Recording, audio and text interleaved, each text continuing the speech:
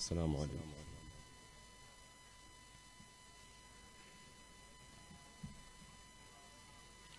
بسم الله الرحمن الرحيم.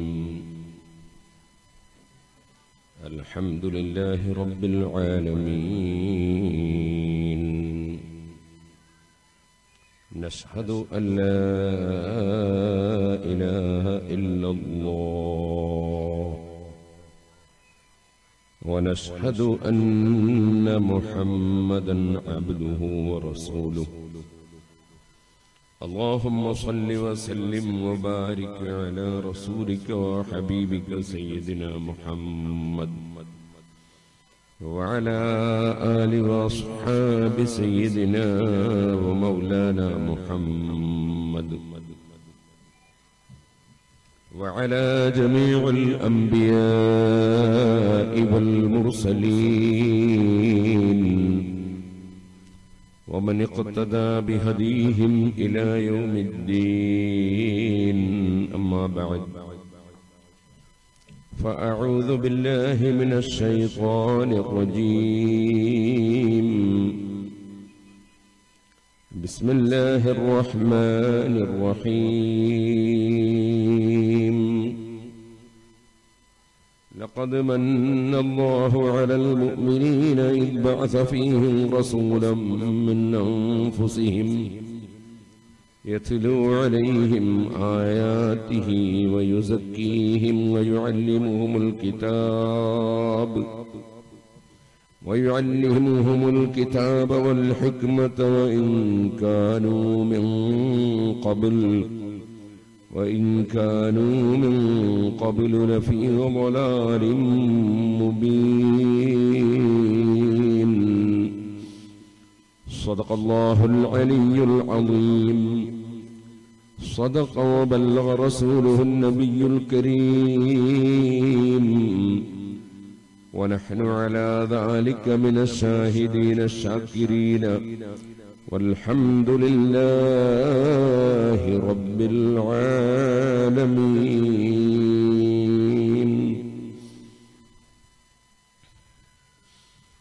يا ربي صل على من حل بالحرم طه الرسول الذي قد خص بالكرم. يا ربي بالمصطفى بلغ مقاصدنا واغفر لنا ما مضى يا واسع الكرم. എല്ലാവരും എഴുന്നേറ്റ് സ്വലാത്ത് ചൊല്ലണം. മൗലായ സ്വല്ലി വസല്ലിം ദായിമൻ അബദാ അലാ ഹബീബിക ഖൈറിൽ ഖൽഖി കുല്ലിഹിം. ഇരിക്കുന്നതിന് മുമ്പ് ഒരു ചെറിയ ഉപകാരം ചെയ്യണം. ഈ സൈഡിലുള്ള വലിയവർ ഈ സൈഡിലേക്ക് മാറി, കുട്ടികൾ അപ്പുറത്തെ സൈഡിലേക്ക് മാറി, പിന്നീടൊക്കെയുള്ള കുട്ടികൾ ആ സൈഡിൽ മാറ്റി, വലിയവർ ഇങ്ങോട്ടേക്ക് മാറി. അപ്പൊ എന്റെ മുന്നിൽ വലിയവരെ കിട്ടാൻ വേണ്ടിയാണ്. മെല്ലെ മെല്ലെ മതി, മെല്ലെ മതി.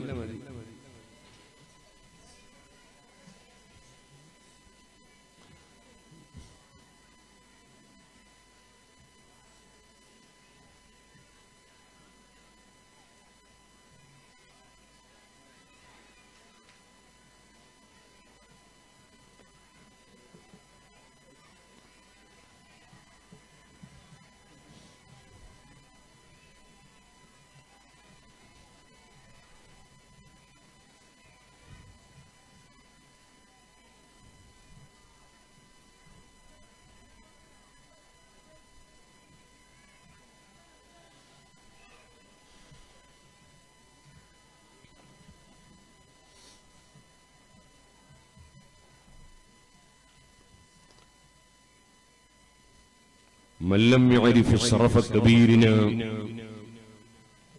വലം യർഹം സഗീറനാ ഫലൈസ മിന്നാ. എല്ലാ കുട്ടികളും ഇരുന്നില്ലേ? ഇനി ആരും മിണ്ടാൻ പാടില്ല. എല്ലാവരും ഇങ്ങോട്ട് നോക്കുക. ഒറ്റ കുട്ടി മിണ്ടാൻ പാടില്ല. എല്ലാവരും ചുണ്ട് കൂട്ടി പിടിച്ചാട്ടെ. ഇനി ഞാൻ ഇടയ്ക്കും ചില സംശയങ്ങൾ ചോദിക്കും. അപ്പൊ നിങ്ങൾ മറുപടി പറഞ്ഞിട്ടുണ്ട്. അതുകൊണ്ട് ശരിക്കും ശ്രദ്ധിച്ച് കേൾക്കാം. ആരും മിണ്ടാൻ പാടില്ല. അള്ളാഹു എല്ലാവർക്കും ബർക്കത്ത് ചെയ്യട്ടെ. മല്ലം യഅരിഫ് ശറഫ കബീരിനാ, നമ്മളിൽ വലിയവരുടെ ബഹുമാനം മനസ്സിലാക്കാത്തവൻ. വലം യർഹം സഗീറനാ, ചെറിയ കുട്ടികളോട് കാരുണ്യം കാണിക്കാത്തവൻ. രണ്ടും നമ്മളിൽപ്പെട്ടവൻ അല്ല. നബി സല്ലല്ലാഹു അലൈഹി വസല്ലമ തങ്ങളുടെ പ്രസ്താവനയാണ്. അതുകൊണ്ട് തന്നെ ചെറിയ പ്രായമുള്ളവർ വലിയവരെ ബഹുമാനിക്കണം, ആദരിക്കണം, പരിഗണിക്കണം. ചെറിയ കുട്ടികളോട് ക്രൂരമായി പെരുമാറുകയോ അവരെ മോശമായി ചിത്രീകരിക്കുകയോ അവരെ അപമതിക്കുകയോ പരിഹസിക്കുകയോ നിന്ദിക്കുകയോ ചെയ്യും. എന്റെ പ്രിയപ്പെട്ട ഉമ്മമാരും ശ്രദ്ധിക്കണം. കുട്ടികളോട് നല്ല പെരുമാറ്റമായിരിക്കണം. കുട്ടികൾ അവർക്ക് പ്രചോദനം നൽകുന്ന, പ്രോത്സാഹനം നൽകുന്ന വാചകങ്ങൾ പറയണം. ഒരു പരീക്ഷയിൽ നല്ല മാർക്ക് വാങ്ങിയാൽ അവരെ അഭിനന്ദിക്കണം. അവർ പഠിക്കുമ്പോൾ അഭിനന്ദിക്കണം. ചില സ്ത്രീകൾ എപ്പോഴും മക്കളുടെ കുറ്റം പറഞ്ഞുകൊണ്ടിരിക്കും. അങ്ങനെയാകാൻ പാടില്ല. എപ്പോ നോക്കിയാലും കുട്ടികളെ പറ്റി കംപ്ലൈന്റ് മാത്രം. അങ്ങനെ വന്നാൽ ആ കുട്ടികൾ മുരടിച്ചു പോകും. ആ കുട്ടികൾക്ക് വളരാൻ കഴിയില്ല. അവർക്ക് ഉമ്മമാരിൽ നിന്നും പിതാക്കളിൽ നിന്നുമൊക്കെ സന്തോഷത്തിന്റെ വാക്കുകൾ കേൾക്കാൻ കഴിയണം. അപ്പോഴാണ് അവരുടെ മനസ്സ് വളരുക. അവർക്ക് പ്രചോദനം നൽകണം, അവർക്ക് പ്രോത്സാഹനം നൽകണം. കുട്ടികളെ, എല്ലാ കുട്ടികളോട് നിങ്ങൾക്ക് വേണ്ടിയാ പറയുന്നത്. നിങ്ങൾ വേറെ ഒന്നും ശ്രദ്ധിക്കില്ല. കുട്ടികൾക്ക് കളിക്കാൻ അവസരം കൊടുക്കണം. ഇപ്പോഴല്ല, കുട്ടികൾക്ക് കളിക്കാൻ അവസരം കൊടുക്കണം. തീർത്ത് 24 മണിക്കൂറും പഠിക്കുക, അത് കുട്ടികളെ കൊണ്ട് കഴിയുന്ന കാര്യമല്ല. അവർക്ക് കളിക്കാൻ അവസരം കൊടുക്കണം. പക്ഷേ എപ്പോഴും കളിയാകരുത്. കളി കുറഞ്ഞ സമയം, ബാക്കിയുള്ള സമയമൊക്കെ പഠനമായിരിക്കും. പഠനം എന്ന് പറയുന്നത് അറിവ് നേടലാണ്. അറിവിനേക്കാൾ മുന്തിയ വേറൊരു സ്വത്ത് ലോകത്ത് ഇല്ല. മഹാനായ അലി ഇബ്നു അബീ ത്വാലിബ് റളിയല്ലാഹു അൻഹു പറഞ്ഞു, അറിവും സ്വത്തും ധനവും തമ്മിൽ വലിയ വ്യത്യാസമാണ്. ഈ ഇരിക്കുന്ന ആളുകൾ മധ്യത്തിലുള്ള കസേരയിൽ ആദ്യം ഇരുന്നാൽ പിന്നെ വരുന്നവർക്ക് സൈഡിൽ ഇരിക്കാൻ സാധിക്കും. മധ്യത്തിലുള്ള കസേരകൾ ഒഴിവിടെ, ഇവിടെ ഒരു കസേര ഒഴിവുണ്ട്. നമ്മൾ ആ കസേരക്ക് വാടക കൊടുക്കേണ്ടി വരില്ല അല്ലേ? അവിടെ ഒരു കസേര ഒഴിവില്ലേ? ആരുണ്ടോ സീറ്റ് പിടിച്ചതാ?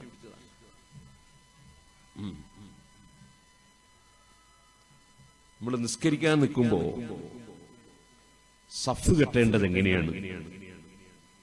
ഇമാമിനെ തുടർന്ന് നിസ്കരിക്കാൻ വേണ്ടി ഒരാൾ മാത്രമാണെങ്കിൽ ഇമാമിന്റെ വലതു ഭാഗത്ത് ഇമാമിനോട് അടുത്ത് ഇമാമിന്റെ മടമ്പങ്കാലിന്റെ ബാക്കിലായി നമ്മൾ നിന്ന് അങ്ങനെ ഇമാമിനെ തുടരണം. നമ്മൾ തുടർന്ന് നിസ്കരിച്ചു കൊണ്ടിരിക്കുമ്പോ ഒരാളും കൂടി വന്നാൽ വരുന്ന ആള് ഇമാമിന്റെ ഇടതു ഭാഗത്ത് അതേപോലെ തന്നെ നിൽക്കണം. എന്നിട്ട് അദ്ദേഹവും തക്ബീറത്തുൽ ഇഹ്റാം ചൊല്ലി നിസ്കാരത്തിലേക്ക് പ്രവേശിക്കണം. ചിലരൊക്കെ ചെയ്യുക എന്താന്ന് ചോദിച്ചാൽ, വന്നാൽ മറ്റേ ആൾ ഇപ്പുറത്ത് വലത്ത് നിൽക്കുമ്പോൾ അവനെ പിടിച്ചുകൊണ്ട് വിരിക്കാൻ നോക്കും. അങ്ങനെ വിരിക്കാൻ പാടില്ല. അവൻ വലിയാനും പാടില്ല. ഇടതുഭാഗത്ത് ഒരാളും കൂടി വന്നാൽ അയാൾ ഇടതുഭാഗത്തും അതേ രൂപത്തിൽ നിൽക്കുക. എന്നിട്ട് തക്ബീർ ചൊല്ലി കൈകെട്ടുക. രണ്ടാളും കൈകെട്ടിയതിന് ശേഷം രണ്ടാളും ബേക്കോട്ടേക്ക് മാറിയിട്ട് ഒരു സഫായി നിൽക്കുക. ഇവിടെ ഇപ്പൊ നിങ്ങൾക്കൊക്കെ ഒരു സംശയം ഉണ്ടാവും. ഒന്നാമത്തെ ആള് നേരത്തെ അവിടെ നിന്നുപോയി, രണ്ടാമത്തെ ആൾ എന്തിനാ വെറുതെ മുന്നിൽ നിന്നിട്ട് പിന്നെ ബേക്കോട്ട് വരുന്നു? അതിന്റെ ആവശ്യം എന്താണ്? മറ്റേ ആളിങ്ങോട്ട് പോന്നാ പോരെ? അങ്ങനെ നമ്മളുടെ യുക്തി കൊണ്ട് നാം ദീൻ കാണാൻ പാടില്ല. അവിടെ ഇസ്ലാമിൽ അവിടെ ഒരു യുക്തിയുണ്ട്. അതെന്താണ്? നിസ്കരിക്കുന്ന സമയത്ത് ഇമാമിന്റെ കൂടെ നിസ്കരിക്കുന്ന ആള് ഒറ്റ ഒരാളാകുമ്പോ ഇമാമിനോട് അടുത്തയാൾ നിന്നു. അങ്ങനെ അവർ രണ്ടാളായി. ജമാഅത്ത് എന്ന് പറഞ്ഞാൽ തന്നെ സംഗമിക്കുക, ഒരുമിച്ച് കൂടുക എന്നാണല്ലോ. രണ്ടാൾ കൂടി ഒരു ജമാഅത്ത്. ഇനി വരുന്ന ആള് ബേക്കിൽ ഒറ്റക്ക് നിന്നിട്ട് മറ്റേയാളെ പിടിച്ചു വലിച്ചാൽ ഇയാള് നിസ്കാരത്തിൽ കടക്കുന്നത് വരെ അയാൾ ഒറ്റക്കായി പോകും. ഇയാളെ തക്ബീർ വരെ ഇയാൾ ഒറ്റക്കായി പോകും. അതുകൊണ്ട് അയാളങ്ങനെ ഒറ്റപ്പെടുത്താൻ പാടില്ല. അതുകൊണ്ടാണ് ഇടതുഭാഗത്തു നിന്ന് അദ്ദേഹവും കൈകെട്ടിയതിന് ശേഷം രണ്ടുപേരും ഒന്നിച്ച് ബേക്കോട്ട് വരും. ഇതിൽ നിന്ന് നമുക്കൊരു കാര്യം മനസ്സിലാക്കാൻ കഴിയും. അങ്ങനെ പിന്നെ രണ്ട് ഭാഗത്തും ആളുകൾ പില്ലായി സഫ് പൂർത്തീകരിക്കും. ഇനിയൊരു പുതിയ സഫ് തുടങ്ങേണ്ടി വന്നാൽ എവിടുന്ന് തുടങ്ങണം? വലത്തെ ഭാഗത്ത് നിന്ന് തുടങ്ങണോ, ഇടത്തെ ഭാഗത്ത് നിന്ന് തുടങ്ങണോ, മധ്യത്തു നിന്ന് തുടങ്ങണോ? മധ്യത്തിൽ നിന്നാണ് തുടങ്ങേണ്ടത്. ഇമാമിന്റെ നേരെ ബേക്കിൽ വരുന്ന സ്ഥലത്തു നിന്നാണ് പിന്നെ തുടങ്ങേണ്ടത്. അതിനൊരു രണ്ടാളെ കിട്ടിയാൽ സഫ് തുടങ്ങാം. രണ്ടാളില്ലെങ്കിൽ ഒരാൾ മാത്രമാണെങ്കിൽ അദ്ദേഹം ആ സഫിൽ നിന്ന് തക്ബീർ ചൊല്ലിയതിന് ശേഷം മുന്നിലെ സഫിലുള്ള ഒരാളെ മെല്ലെ കുപ്പായം ഇങ്ങനെ പിടിച്ചിട്ട് അയാളോട് താഴെ ഇറങ്ങി വരാൻ വേണ്ടി സൂചിപ്പിക്കുക. പറയരുത്, പറഞ്ഞ നമസ്കാരം മാത്രമേ. അപ്പൊ ഇയാളെ സഹായിച്ചിട്ട് ഇയാൾ ഒറ്റക്ക് നിർത്താതെ സഫിൽ രണ്ടാളുകൾ ഒന്നിച്ചു നിൽക്കാൻ വേണ്ടി ശ്രമിക്കുക. അപ്പൊ ഇടക്കുണ്ടാകുന്ന വിടവ് രണ്ട് ഭാഗത്തുള്ള ആളുകൾ അങ്ങോട്ടും നിന്നിട്ട് ആ വിടവ് ഒഴിവാക്കി അവിടെ അടച്ചു കളയുക. ഇതിൽ നിന്ന് എന്ത് മനസ്സിലാക്കണം? ഏതൊരു സദസ്സിന്റെയും മധ്യത്തിൽ ഒഴിവിടാൻ പാടില്ല എന്ന് മനസ്സിലാക്കണം. മധ്യത്തിലുള്ള കസേര ഒഴിവിട്ടാൽ ആളുകൾക്ക് വിനയമിൽ വന്നിരിക്കണേ വലിയ ബുദ്ധിമുട്ടല്ലേ? നേരെ മറിച്ച് ഇതുപോലുള്ളൊരു സദസ്സാവുമ്പോ ആദ്യം ഇരിക്കേണ്ടത് ഇങ്ങേ തലക്കുള്ള കസേരയിലാണ്. ആ കസേരയിൽ പിന്നെ ആളുകൾക്ക് വരാൻ ബുദ്ധിമുട്ടാവും. പിന്നെ ഇങ്ങനെ പില്ലായി പോയാൽ പിന്നെ വരുന്നവർക്ക് സൈഡിലുള്ള കസേരയിൽ ഇരിക്കാൻ കഴിയും. എല്ലാ വിഷയങ്ങളും നമുക്ക് ഇസ്ലാമിൽ പഠിപ്പിച്ചു തന്നിട്ടുണ്ട്. കൂട്ടത്തിൽ ഇതും പഠിപ്പിച്ചു തന്നിട്ടുണ്ട് എന്നാണ് ഞാൻ പറഞ്ഞതിന്റെ അകത്ത്. ഞാൻ വിഷയത്തിലേക്ക് കടക്കാം.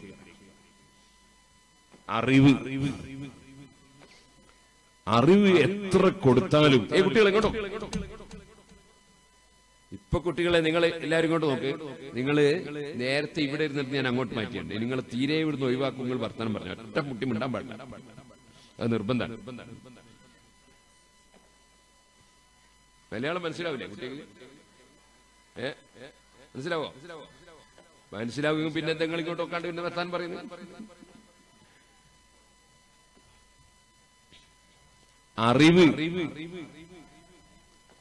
അറിവ് വിതരണം ചെയ്താൽ തീർന്നു പോവുകയില്ല. ധനം കൊടുത്തുകൊണ്ടിരിക്കുമ്പോൾ തീർന്നു പോകും.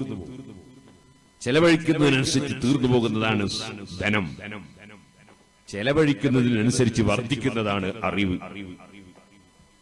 ധനം സൂക്ഷിക്കാൻ പെട്ടി വേണം, അല്ലെങ്കിൽ അലമാരി വേണം, സെൽഫ് വേണം, പലതും വേണം. അറിവ് സൂക്ഷിക്കാൻ ഒരു പെട്ടിയും വേണ്ട.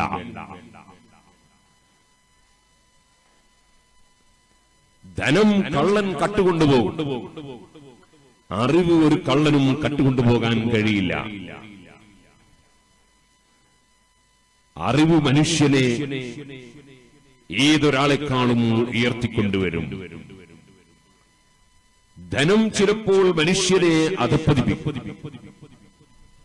അറിവ് എന്ന് പറയുന്നത് ഏറ്റവും വലിയ സമ്പത്താണ്.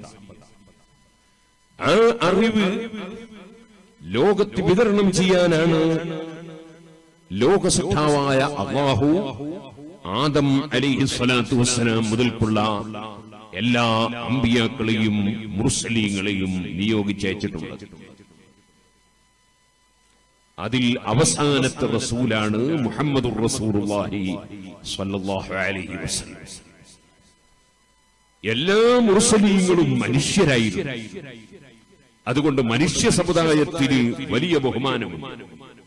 കാരണം അല്ലാഹു ലോകത്ത് ഏറ്റവും ബഹുമാനിച്ച സൃഷ്ടിയായ മുഹമ്മദ് നബി സല്ലല്ലാഹു അലൈഹി വസല്ലം തങ്ങളും മനുഷ്യനാണ്.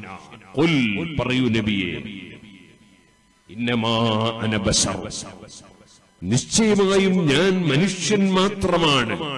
ഞാൻ ജിന്നല്ല, ഞാൻ മലക്കല്ല, ഞാൻ ദൈവമല്ല, ദൈവപുത്രനല്ല, മനുഷ്യൻ മാത്രമാണ്. മിസ്ലുക്കും, നിങ്ങൾ മനുഷ്യരായതുപോലെ നിങ്ങളൊക്കെ മനുഷ്യന്മാരാണല്ലോ. അതുകൊണ്ട് നിങ്ങളിലേക്ക് നിയോഗിക്കപ്പെടുന്ന ഞാനും മനുഷ്യനാണ്, നിങ്ങളെപ്പോലത്തെ മനുഷ്യനല്ല കേട്ടോ. അത് ചിലർ തെറ്റിദ്ധരിച്ച് ഖുർആന് അർത്ഥം അറിയാതെ പറഞ്ഞു പോയതാണ്. നമ്മൾ അങ്ങനെ പറയാൻ പാടില്ല. നമ്മളെപ്പോലത്തെ മനുഷ്യനാണ്. പിന്നെ അല്ലാഹു തആല ഖുൽ എന്ന് പറഞ്ഞില്ല, നമ്മളോട് ആരോടും ഖുൽ പറഞ്ഞില്ലല്ലോ. അല്ലാഹു തആല നിങ്ങൾ പറയണം. അപ്പൊ മഹാനായ മുഹമ്മദ് റസൂലുള്ളാഹി സല്ലല്ലാഹു അലൈഹി വസല്ലം മനുഷ്യനാണ്.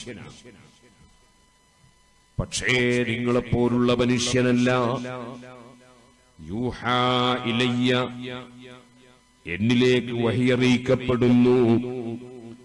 വഹി കൊണ്ടുവരുന്നത് ജിബ്രീൽ അലൈഹിസ്സലാത്തു വസ്സലാം എന്ന മലക്കാണ്. ആ മലക്കിനെ കാണാൻ ഒരു സാധാരണ മനുഷ്യന് കഴിയില്ല. മലക്കിന്റെ ശബ്ദം കേൾക്കാൻ ഒരു സാധാരണ മനുഷ്യന് കഴിയില്ല. നമ്മൾ നിസ്കരിക്കുന്ന സമയത്ത് സഫിലൊക്കെ മലക്കുകളുണ്ട്. ഇമാമു വലദ്ദാല്ലീൻ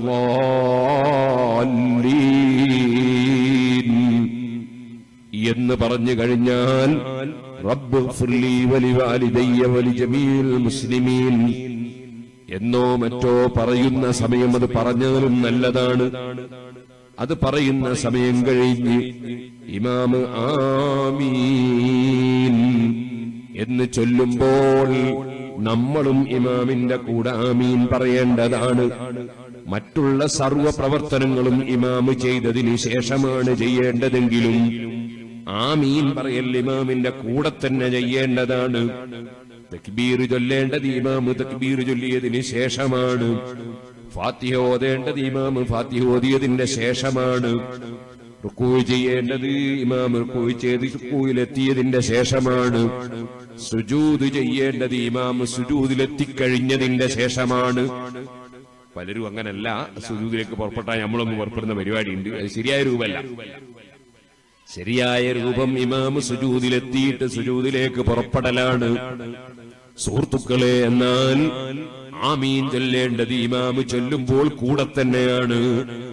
അങ്ങനെ ആമീൻ ചൊല്ലിയാൽ മൻ വഫഖ തഅ്മീനുഹു തഅ്മീനൽ മലായികതി, ആമീൻ പറയുന്നവല്ല ആമീൻ ഇമാമിന്റെ കൂടെ ആമീൻ പറയുമ്പോ മലക്കുകളും ആമീൻ പറയുമെന്ന് നബി സല്ലല്ലാഹു അലൈഹി വസല്ലം പഠിപ്പിക്കുകയാണ്. ആ മലക്കുകളുടെ ആമീനിന്റെ കൂടെ നമ്മൾ ആമീൻ പറഞ്ഞാൽ അതുകൊണ്ട് പാപം പൊറുക്കപ്പെടുകയാണ്. അപ്പോൾ നമ്മൾ നിസ്കരിക്കുമ്പോ കൂടെ മലക്കുകളുണ്ട്, ആമീൻ പറയുന്നുണ്ട്, പക്ഷേ നമ്മൾ കേൾക്കുന്നില്ല. ജിബ്രീൽ അലൈഹിസ്സലാത്തു വസ്സലാം വന്ന് വഹീ നബി സല്ലല്ലാഹു അലൈഹി വസല്ലം നിങ്ങൾക്ക് അറിയിക്കുമ്പോ ആ വഹീന്റെ ശബ്ദത്തെക്കുറിച്ച് ഇമാം ബുഖാരി റിപ്പോർട്ട് ചെയ്യുന്ന ഹദീസിൽ കാണാം, കസൽസലത്തിൽ ജറസി, വലിയ സൈറൻ മുഴങ്ങും പോലത്തെ ശബ്ദമുണ്ട്. പക്ഷേ തൊട്ടടുത്തിരിക്കുന്ന സിദ്ദീഖ് റളിയല്ലാഹു അൻഹു ആ ശബ്ദം കേൾക്കുന്നില്ല. ഉമർ ഇബ്നുൽ ഖത്താബ് ജിബ്രീൽ അലൈഹിസ്സലാമിനെ കാണുന്നില്ല. ആയിഷ ബീവി കേൾക്കുന്നില്ല. കാരണം നബി സല്ലല്ലാഹു അലൈഹി വസല്ലം തങ്ങളുടെ കാഴ്ചയും കേൾവിയും അറിവും അവിടുത്തെ എല്ലാം മറ്റ് മനുഷ്യരിൽ നിന്ന് വ്യത്യസ്തമാണ്. അതുകൊണ്ടാണ് സുഹൃത്തുക്കളെ ഞാൻ പറഞ്ഞത്, മനുഷ്യൻ മാത്രമാണ്, പക്ഷേ നമ്മളെപ്പോലുള്ള മനുഷ്യൻ അല്ല.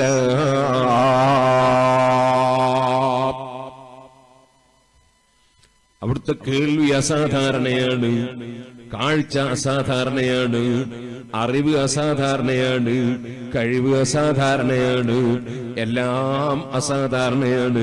മുനസ്സഹുൻ അൻ ശരീകിൻ ഫീമാ ഹസീലിഹി ഫജൗഹറുൽ ഹുസ്നി ഫീഹി ഗൈറു മുൻഖസിമി ദഅമദ്അതുഹുൻ സാറഫീന ബിഹി ബിവക്കും ബിമാ ശിതമദ് ഹം ഫീഹി വഹ്തകിമി مولاي صل وسلم دائما أبدا على حبيبك خير الخلق كلهم.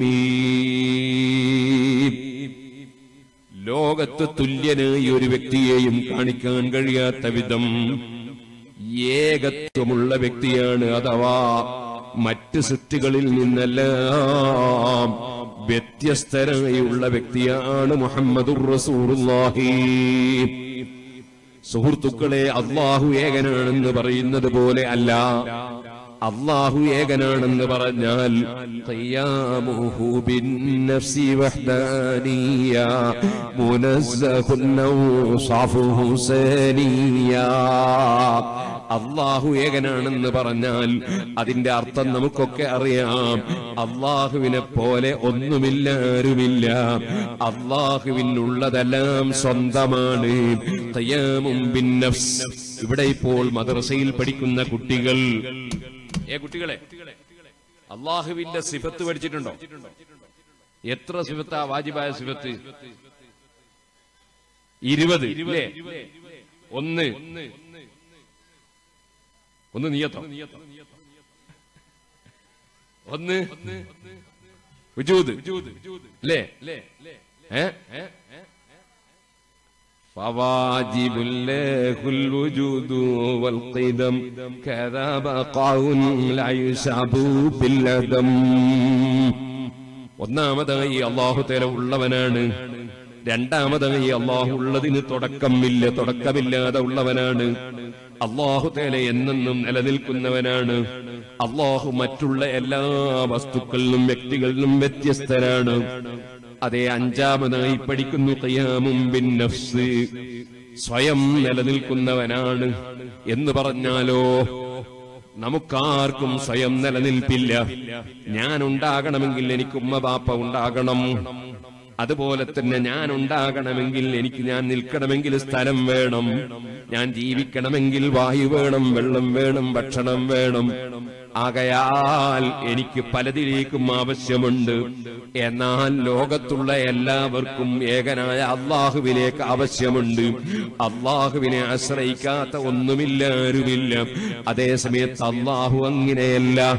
എന്റെ കേൾവിയാണെങ്കിലും നിങ്ങളെ കേൾവിയാണെങ്കിലും മലക്കുകളെ കേൾവിയാണെങ്കിലും ജിന്നുകളെ കേൾവിയാണെങ്കിലും ഔലിയാക്കളെ കേൾവിയാണെങ്കിലും അമ്പിയാക്കളെ കേൾവിയാണെങ്കിലും എന്തിനധികം പറയണം, അസാധാരണ കേൾവിയുള്ള നബി സല്ലല്ലാഹു അലൈഹി വസല്ലം തങ്ങളെ കേൾവിയാണെങ്കിലും അറിവാണെങ്കിലും കാഴ്ചയാണെങ്കിലും എല്ലാം അല്ലാഹു കൊടുക്കുന്നതാണ്. അല്ലാഹു കൊടുക്കുന്നതല്ലാതെ ആർക്കും ഒന്നുമില്ല. അല്ലാഹുവിന്റേത് ആരും കൊടുത്തതല്ല, ആരും കൊടുക്കുന്നതല്ല. അവന്റേതൊക്കെ സ്വന്തമായി ഉള്ളതാണ്. അതാണ് ഖിയാമുഹു ബിന്നഫ്സി വഹദാനിയ മുനസ്സഹുൻ ഔസാഫുഹു സാനിയ. അല്ലാഹു തആല ഏത് നിലക്കും ഏകനാണ്. ഒരാളിലേക്കും ആശ്രയമില്ലാത്തവനാണ്. ഒരാളെ കൊള്ളയും ഒന്നിലേക്കും ആവശ്യമില്ലാത്തവനാണ്. അവനിലേക്കെല്ലാം ആവശ്യമുള്ളവരാണ്. അല്ലാഹു ജല്ല ജലാലുഹു. അവൻ നമ്മെപ്പോലെ പലതും കൂടിച്ചേർന്നുള്ളവനല്ല. അവനൊരു സ്ഥലത്തിന്റെ ആവശ്യമില്ല, കേൾക്കാൻ കാതിന്റെ ആവശ്യമില്ല, കാണാൻ കണ്ണിന്റെ ആവശ്യമില്ല, പിടിക്കാൻ കയ്യിന്റെ ആവശ്യമില്ല. അങ്ങനെ അല്ലാഹു ഒന്നിലേക്കും ആവശ്യമില്ലാത്തവനാണ്. അവൻ ഏത് നിലക്കും ഏകനാണ്. അതുപോലെ അല്ല കേട്ടോ നബി സല്ലല്ലാഹു അലൈഹി വസല്ലം ഏക വ്യക്തിയാണെന്ന് പറഞ്ഞാൽ അല്ലാഹുവിന്റെ സൃഷ്ടികളിൽ അല്ലാഹുവിന്റെ റസൂലിന് പാരലലായി വേറെ ഒരു സൃഷ്ടിയില്ല. സർവ വിഷയത്തിലും സർവ മഹത്വത്തിലും അവിടുന്ന് ഏക വ്യക്തിത്വമാണ്. അതാണ് മുനസ്സഹുൻ അൻ ശരീകിൻ ഫീമാ ഹസീനിഹി ഫജൗഹറുൽ ഹുസ്നി ഫീഹി ഗൈറു മുൻഖസിമി دعمته النصارى في نبيهم واحكم بما شئت مدحا فيه واحتكمي. ക്രിസ്ത്യാനികൾ പറഞ്ഞതുപോലെ ക്രിസ്ത്യാനികൾ അവർക്ക് അല്ലാഹു പറഞ്ഞയച്ചു കൊടുത്തിരുന്ന റസൂലായ ഈസാ നബി അലൈഹിസ്സലാമിനെ കുറിച്ച് ദൈവമാണെന്ന് പറഞ്ഞതുപോലെ നീ പറയരുത്, ദൈവപുത്രനാണെന്ന് പറയരുത്. ത്രിയേകത്വം വാദിക്കരുത്. അല്ലാഹു ഏകനാണ്, ദൈവം ഒന്നേ ഉള്ളൂ, ആരാധനക്കർഹൻ ഒന്നേ ഉള്ളൂ. അതാണല്ലോ ലാ ഇലാഹ ഇല്ലല്ലാഹ്. അല്ലാഹുവല്ലാതെ ആരാധനക്കർഹൻ വേറെ ഇല്ലേ ഇല്ല. അതേസമയം മുഹമ്മദുർ റസൂലുള്ളാഹ്, മുഹമ്മദ് നബി സല്ലല്ലാഹു അലൈഹി വസല്ലം ഒരു സാധാരണ മനുഷ്യനല്ല, അല്ലാഹു നിയോഗിച്ചയച്ച റസൂലാണ്. ആ നിയോഗിച്ചയക്കുന്നത് ജിബ്രീൽ അലൈഹിസ്സലാം മുഖേനയാണ്. ആ ജിബ്രീലിന്റെ ശബ്ദം കേൾക്കാൻ സാധാരണ മനുഷ്യന് കഴിയൂല, ജിബ്രീലിനെ കാണാൻ സാധാരണ മനുഷ്യന് കഴിയൂല, ജിബ്രീൽ അലൈഹിസ്സലാമുമായി ബന്ധപ്പെടാൻ സാധാരണ മനുഷ്യന് കഴിയൂല. അതുകൊണ്ട് തന്നെ അസാധാരണ മനുഷ്യനാണ് മുഹമ്മദുർ റസൂലുള്ളാഹി സല്ലല്ലാഹു അലൈഹി വസല്ലം. സർവ അമ്പിയാക്കളും സർവ മുർസലീങ്ങളും അസാധാരണ മനുഷ്യരാണ്. എന്നാൽ ആ അസാധാരണ മനുഷ്യരിലും അസാധാരണക്കാരനാണ് മുഹമ്മദുർ റസൂലുള്ളാഹി സല്ലല്ലാഹു അലൈഹി വസല്ലം.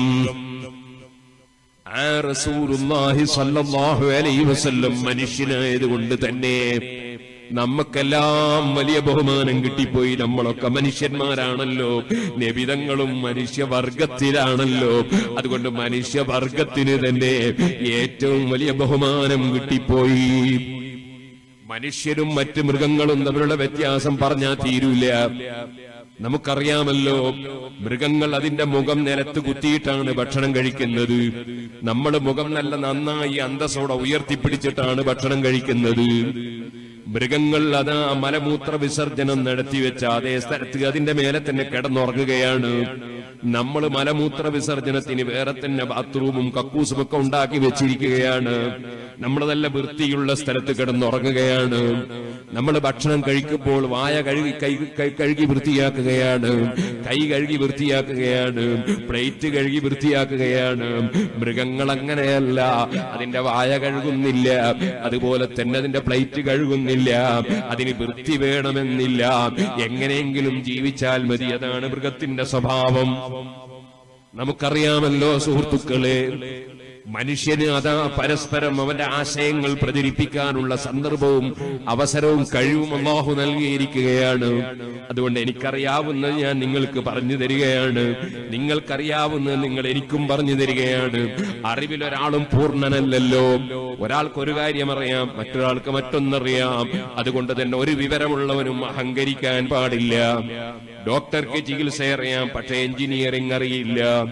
എഞ്ചിനീയർക്ക് അതാ അറിയാം, അദ്ദേഹത്തിന് ബിൽഡിംഗ് നിർമ്മിക്കാൻ അറിയാം, പക്ഷേ മരുന്നിൽ എത്ര വെള്ളം ചേർക്കണമെന്നറിയില്ല, പൂഴിയിൽ എത്രയാണ് സിമന്റ് ചേർക്കേണ്ടതെന്നറിയാം, അതേസമയത്ത് മരുന്നിൽ വെള്ളം ചേർക്കേണ്ടതറിയില്ല.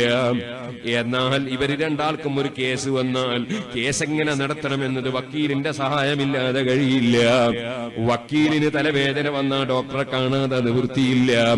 അതേ ഇവര് മൂന്ന് പേർക്കും ഒരു മസല ചോദിക്കേണ്ടി വന്നാൽ പണ്ഡിതനെ സമീപിക്കാതെ നിർവാഹമില്ല. ഇവർക്ക് ഓരോരുത്തർക്കും ഒരു ബിസിനസ് മനസ്സിലാക്കണമെങ്കിൽ ബിസിനസ്സുകാരന്റെ അറിവ് നേടാതെ നിവൃത്തിയില്ല. ആകയാൽ അറിവിന്റെ പേരിൽ ആരും അഹങ്കരിക്കേണ്ടതില്ല. ഒരാൾക്കൊരു വിഷയത്തിൽ അറിവ്, മറ്റൊരാൾക്ക് മറ്റൊരു വിഷയത്തിൽ അറിവ്. പക്ഷേ അറിവിന്റെ കൂട്ടത്തിൽ ഏറ്റവും ബഹുമാനമുള്ള അറിവ്, അത് ഏറ്റവും ബഹുമാനമുള്ളവനെ കുറിച്ചുള്ള അറിവാണ്. ഏറ്റവും ബഹുമാനമുള്ളവൻ ആരാണ്? ആകാശങ്ങളെ സൃഷ്ടിച്ചവൻ, ഭൂമികളെ സൃഷ്ടിച്ചവൻ, ആനയെയും ഉറുമ്പിനെയും സൃഷ്ടിച്ചവൻ, മൃഗങ്ങളെയും വന്യമൃഗങ്ങളെയും സൃഷ്ടിച്ചവൻ, അതേ ചെറിയ പലലുകൾ മുതൽക്ക് തിമിംഗലങ്ങൾ വരെ സർവ മത്സ്യങ്ങളെയും സൃഷ്ടിച്ചവൻ, സർവ സസ്യങ്ങളെയും സൃഷ്ടിച്ചവൻ, മലക്കിനെയും മനുഷ്യരെയും സൃഷ്ടിച്ചവൻ, ജിന്നിനെയും അതുപോലെ ശൈത്താനിനെയും സൃഷ്ടിച്ചവൻ, ലോകത്തെ എല്ലാം സൃഷ്ടിച്ച് സംവിധാനിച്ച് സംരക്ഷിച്ച് പോറ്റി വളർത്തുന്ന രാജാവില്ലേ, അവനല്ലേ അല്ലാഹ്. അവനേക്കാൾ ബഹുമാനമുള്ളവനാരാണ്? അവനേക്കാൾ വലിയവനാരാണ്? ഇല്ലേ ഇല്ല. അതുകൊണ്ട് തന്നെയാണ് പള്ളിയിൽ വെച്ചുറക്ക വിളിച്ചു പറയുന്നത്, അല്ലാഹു അക്ബർ, അല്ലാഹു വലിയവനാണ്, അല്ലാഹു അക്ബർ, അല്ലാഹു വലിയവനാണ്. സുബ്ഹാനല്ലാഹ് 4 പ്രാവശ്യം തുടക്കത്തിലും 2 പ്രാവശ്യം അവസാനവും, അങ്ങനെ 5 തവണ വിളിക്കുമ്പോ 30 തവണയായി.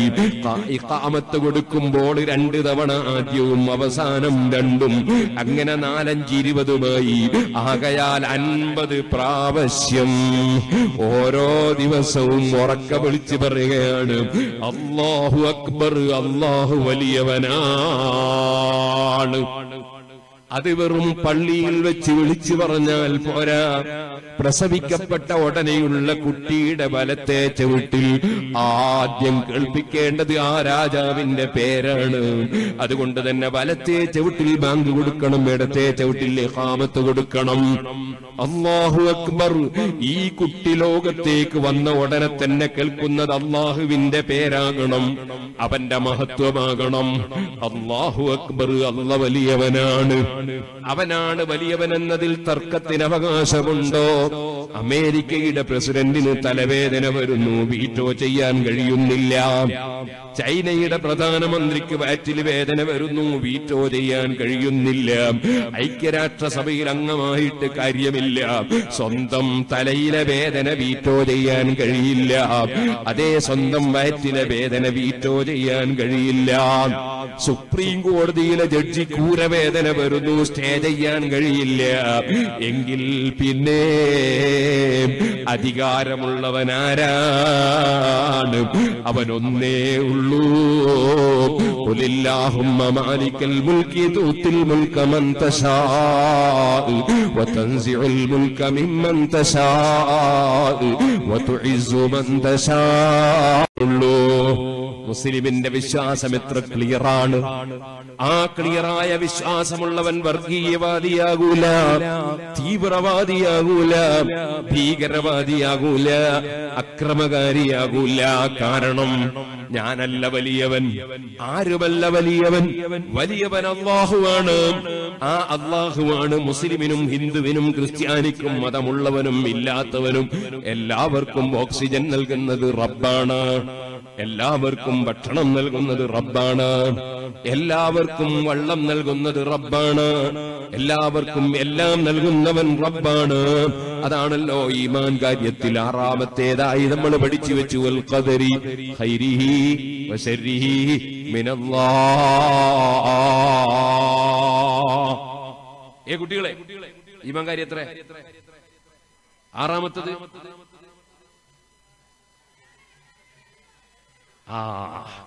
വൽ ഖദരി ഖൈരിഹി വശർരിഹി മിനല്ലാഹ്. എല്ലാ നന്മയും സൃഷ്ടിക്കുന്നവൻ അല്ലാഹുവാണ്, എല്ലാ തിന്മകളും സൃഷ്ടിക്കുന്നവനും അല്ലാഹുവാണ്, കൊടുക്കുന്നവനും തടയുന്നവനും അല്ലാഹു അല്ലാതെ ഇല്ല. അപ്പോൾ പിന്നെ നമ്മൾ എന്തിന് രോഗം വരുമ്പോ ഡോക്ടറെ സമീപിക്കണം? എന്തിന് മരുന്ന് കുടിക്കണം?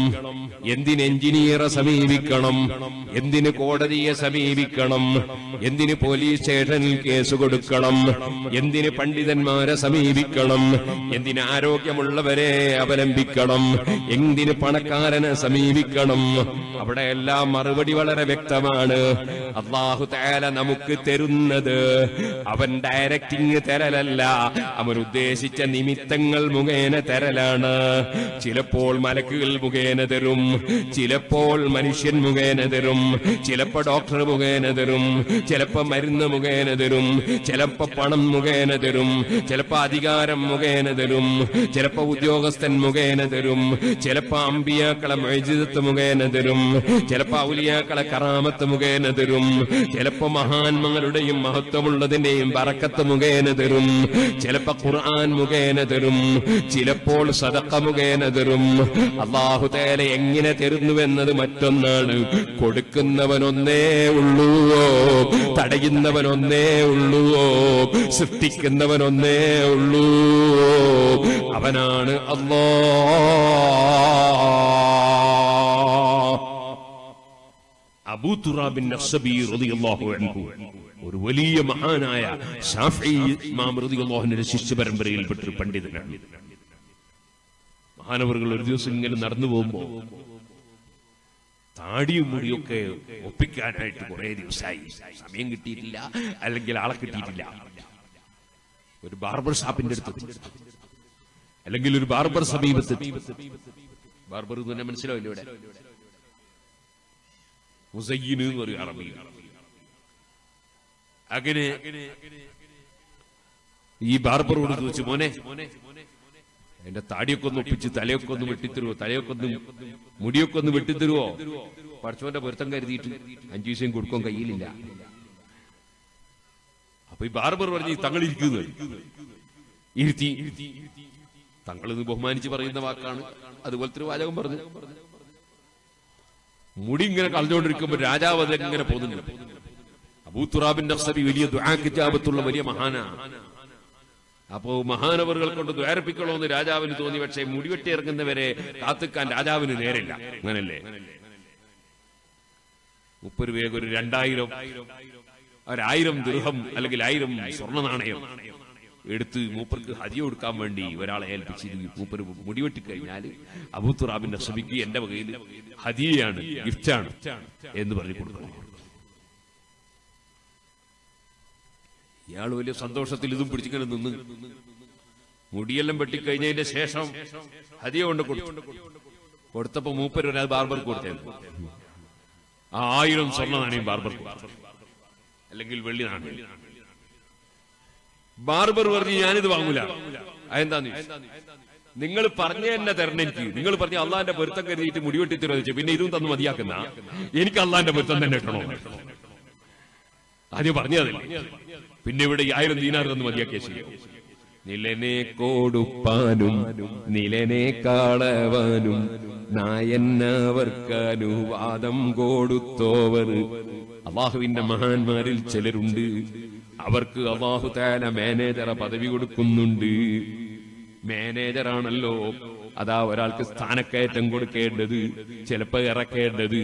അങ്ങനെ കൊടുക്കുന്നവരാരാണെന്നറിയോ? സുഹൃത്തുക്കളെ, മഹാനായ ഗൗസുൽ ആദം മുഹീദ്ദീൻ അബ്ദുൽ ഖാദിർ ജീലാനി ഖദ്ദസല്ലാഹു സിർറഹുൽ അസീസ്. ഇത് ഗൗസിയ നഗറാണല്ലോ. മഹാനവറുകളുടെ അൽ ഫത്ഹുർ റബ്ബാനി എന്ന ഗ്രന്ഥത്തിൽ മഹാനായ ഗൗസുൽ ആദം തങ്ങൾ പറയാണ്, ഒരു പണക്കാരൻ ഒരു അടിമയെ വാങ്ങിക്കൊണ്ടുവന്നു. അടിമയോട് ചോദിച്ചു, മോനെ നിനക്ക് ഏത് വസ്ത്ര വേണ്ടത്? അടിമ പറഞ്ഞു, യജമാനൻ തരുന്ന വസ്ത്രം, അതാണ് എനിക്കിഷ്ടം. എനിക്ക് ചോദിച്ചില്ല. എന്താ ഭക്ഷണം വേണ്ടത്? യജമാനൻ തരുന്ന ഭക്ഷണം. മോനെ എവിടെയാ കിടക്കാൻ സൗകര്യം ചെയ്യേണ്ടത്? യജമാനൻ തരുന്ന സ്ഥലം. എനിക്ക് സ്വന്തം ചോയ്സില്ല. യജമാനന്റെ അടിമയാണ് ഞാൻ, യജമാനൻ തരുന്നതിലാണ് എന്റെ തൃപ്തി. എന്നാൽ പിന്നെ ഞാൻ എന്റെ കമ്പനിയുടെ മാനേജറായി നിന്നെ നിശ്ചയിച്ചിരിക്കുന്നു. കാരണം നീ എന്നെ തൃപ്തിപ്പെട്ടു, ഞാൻ തരുന്നത് കൊണ്ട് തൃപ്തിപ്പെട്ടു. അങ്ങനെ എന്നെ പൂർണ്ണമായി സ്നേഹിക്കുകയും എന്നെ പൂർണ്ണമായി അംഗീകരിക്കുകയും ചെയ്ത നിന്നെ ഞാൻ എന്റെ കമ്പനിയുടെ മാനേജറാക്കിയിരിക്കുന്നു. ഇനി ആൾക്ക് സ്ഥാനക്കയറ്റം കൊടുക്കേണ്ടതും ഇറക്കേണ്ടതും സസ്പെൻഡ് ചെയ്യേണ്ടതും ഡിസ്മിസ് ചെയ്യേണ്ടതുമൊക്കെ നീയാണ് മോനെ എന്ന് അടിമയോട് ഈ ഉടമ പറയുന്നത് പോലെ അള്ളാഹുവിന്റെ ചില അടിമകളുണ്ട്. അവര് പൂർണ്ണമായി അള്ളാഹുവിൽ തൃപ്തിയടഞ്ഞപ്പോൾ അവർക്ക് എന്ത് മുസീബത്ത് വന്നാലും മനസ്സിന് ക്ലേശമില്ല. ഇന്നാ ലില്ലാഹി വ ഇന്നാ ഇലൈഹി റാജിഊൻ. നമ്മളൊക്കെ അള്ളാഹ്ക്കുള്ളതല്ലേ, അവന്റെ ഇഷ്ടപ്രകാരം ചെയ്യുകയല്ലേ. പടച്ചവന്റെ അടുക്കലേക്ക് മടങ്ങിപ്പോകുമ്പോ അതിനൊക്കെ പ്രതിഫലം കിട്ടുമല്ലോ എന്നിങ്ങനെ പറയുന്ന റബ്ബിലുള്ള തൃപ്തിയാണ്. എത്ര സന്തോഷം കിട്ടിയാലും അഹങ്കാരമില്ല, ആഹ്ലാദം കൊണ്ട് മതിമറക്കൂല. പടച്ചവൻ എന്ത് കൽപ്പിച്ചാലും കൈയൊഴിക്കൂല, അല്ല എന്ത് വിരോധിച്ചാലും ആ വഴിക്ക് പോകൂല. അങ്ങനെ അല്ലാഹുവാകുന്ന യജമാനനെ പൂർണ്ണമായി തൃപ്തിപ്പെട്ട് ആ യജമാനന് കീഴ്പ്പെട്ട് ജീവിക്കുന്ന അടിമ, അത്തരം അടിമകൾക്കാണല്ലോ ഔലിയാക്കൾ എന്ന് പറയുന്നത്.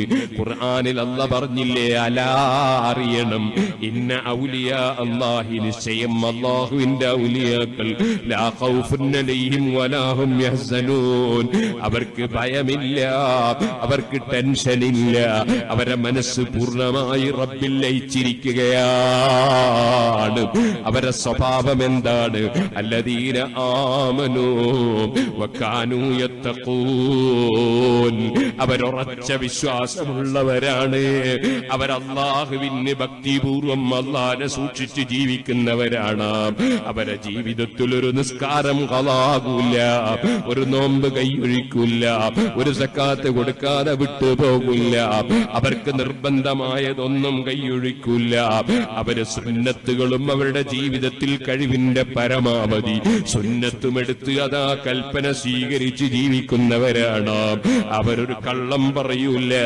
വാക്ക് ലംഘിക്കൂല ചീത്ത പറയൂല തെറി വിളിക്കൂല ഗീബത്ത് പറയൂല ഏഷണി പറയൂല ഭീഷണിപ്പെടുത്തൂല അവരനാവശ്യമായ ഒരു വാക്കും പറയൂല ഒരനാവശ്യത്തിനും പങ്കുചേരൂല കണ്ണുകൊണ്ടൊരു ഹറാമ് നോക്കൂല കാതുകൊണ്ടൊരു ഹറാമ് കേൾക്കൂല വയറ്റിലൊരു ഹറാമ് കഴിക്കൂല കൈകൊണ്ടൊരു ഹറാമ് സ്പർശിക്കൂല കാലുകൊണ്ടൊരു ഹറാമിലേക്ക് നടക്കൂല അവര് പൂർണ്ണമായി യജമാനനായ റബ്ബിൽ ലയിച്ച് ആ റബ്ബിന് സമർപ്പിച്ച ജീവിതമാണ് അങ്ങനെ ജീവിക്കുന്നവർക്ക് റബ്ബ് കൊടുക്കുന്ന സമ്മാനമാണ് നിലനെ കൊടുപ്പാനും നിലനെ കാളവാനും നായന്നവർക്കനുവാദം കൊടുത്തോവർ ആ നിലക്കുള്ള സ്ഥാനം കിട്ടുന്നവരുണ്ടല്ലോ ആ നിലക്കുള്ള മഹാനാണ് അബൂ തുറാബിൻ നഖ്ശബി ബാർബർ പറയുന്നു ഓതങ്ങളെ എനിക്ക് 1000 സ്വർണ്ണ നാണയമല്ല വേണ്ടത് റബ്ബിന്റെ പൊരുത്തം വാങ്ങിത്തരണം അബൂ തുറാബിൻ നഖ്ശബി തങ്ങൾ പറഞ്ഞു എന്നാ പിന്നെ അത് രാജാവിന് എന്നെ കൊണ്ട കൊടുത്തേ അയാൾക്കാണ് പാലം കെട്ടണ്ടോ റോഡ് ഉണ്ടാക്കണ്ടൊക്കെ എനിക്കെന്തിനാണ് എനിക്കിതിന്റെ ആവശ്യമില്ല അതുകൊണ്ട് അയാൾക്ക് എന്നെ കൊണ്ട കൊടുത്തു രാജാവിന് എന്നെ തിരിച്ചു കൊടുക്കാൻ പറഞ്ഞു ഒരു ദിവസം മസ്ജിദുൽ ഹറാമിൽ കഅബയുടെ സമീപത്ത് വന്നു മൂപ്പര് അവിടെ ഇരുന്നിട്ട് ആരാണ് എനിക്ക് പണം കൊണ്ട തരികയാണ് ഒരു പണവും ആവശ്യമില്ലാതെ പറയുന്ന ആള് ഇപ്പൊ പണം ചോദിക്കുകയാണ് എന്തിന് സ്വന്തം ആവശ്യത്തിനല്ല സാധുക്കളെ സഹായിക്കാനായി സ്വന്തം ആവശ്യത്തിനല്ല ഇപ്പൊ ഇവിടെ നിങ്ങളോട് ചോദിക്കാൻ പോവാണ് ബക്കറ്റും കൊണ്ടുവരും ഇപ്പം വെള്ളം കോരാനല്ല പൈസ ചോദിക്കാനാണ് പൈസ എന്തിനാണ് മദ്രസയും പള്ളിയൊക്കെ നടത്താൻ പൈസ ഇല്ലാതെ നടക്കും അതുകൊണ്ട് നല്ല സംഭാവന കൊടുക്കണം അബൂ തുറാബിൻ നഖ്ശബി തങ്ങൾ മസ്ജിദുൽ ഹറാമിൽ കഅബത്തിന്റെ അടുത്ത് ഇരുന്നിട്ട് ആരാണ് എനിക്ക് പണം കൊണ്ട തരിക സാധുക്കൾ ചോദിച്ചിട്ട് പണക്കാർ കൊടുക്കുന്നില്ല അപ്പൊ മൂപ്പർക്ക് തോന്നി ഞാൻ ചോദിച്ചാൽ മടക്കൂല കാരണം ഞാൻ ചോദിച്ചിട്ട് മടക്കിയാൽ ഉള്ളതും പൊളിഞ്ഞു പോകുന്ന പേടി ഉണ്ടാവും ഞങ്ങൾക്ക് അങ്ങനെ അല്ലാഹു തആല വലിയ സ്ഥാനം കൊടുത്ത ആളാണ് അബൂ തുറാബിൻ നഖ്ശബി അപ്പൊ ഒരു വലിയ മുതലാളി ഒരു ചാക്ക് നിറയെ സ്വർണ്ണ നാണയം കൊണ്ടുവന്ന് അബൂ തുറാബിൻ നഖ്ശബി തങ്ങളെ മടിയിലങ്ങ് ചൊരിഞ്ഞു കൊടുത്തു ബഹുമാനപ്പെട്ടവര് ഓരോരുത്തരും അയാൾ പിന്നെയും അപ്പുറം പോയി പിന്നെയും നേരത്തെ കണ്ടിട്ടുണ്ടാവില്ല വെച്ച് പിന്നെയും വന്നു നോക്കി അബൂ തുറാബിൻ നഖ്ശബി അയാളെ വിളിച്ചില്ല പിന്നെ അപ്പുറം ഇപ്പുറം പോയി പിന്നെയും വന്നു നോക്കി മൂപ്പരെ വിളിക്കുന്നില്ല ബാക്കിയുള്ള എല്ലാരെയും വിളിച്ചു കൊടുത്തു ഇയാൾക്ക് മാത്രം കൊടുത്തില്ല കൊടുത്തു തീർന്നുപോയി ഇയാള് വെല്ല ചോദിച്ചു തങ്ങളെ ഞാൻ ഏറ്റവും ഞെരുക്കുള്ള ആളാ ഏറ്റവും ബുദ്ധിമുട്ടുള്ള ആളാ എന്നിട്ട് എന്നെ മാത്രം തങ്ങൾ വിളിക്കാതിരുന്നത് എടോ നിനക്ക് കൊടുക്കുന്നവനെ അറിയില്ല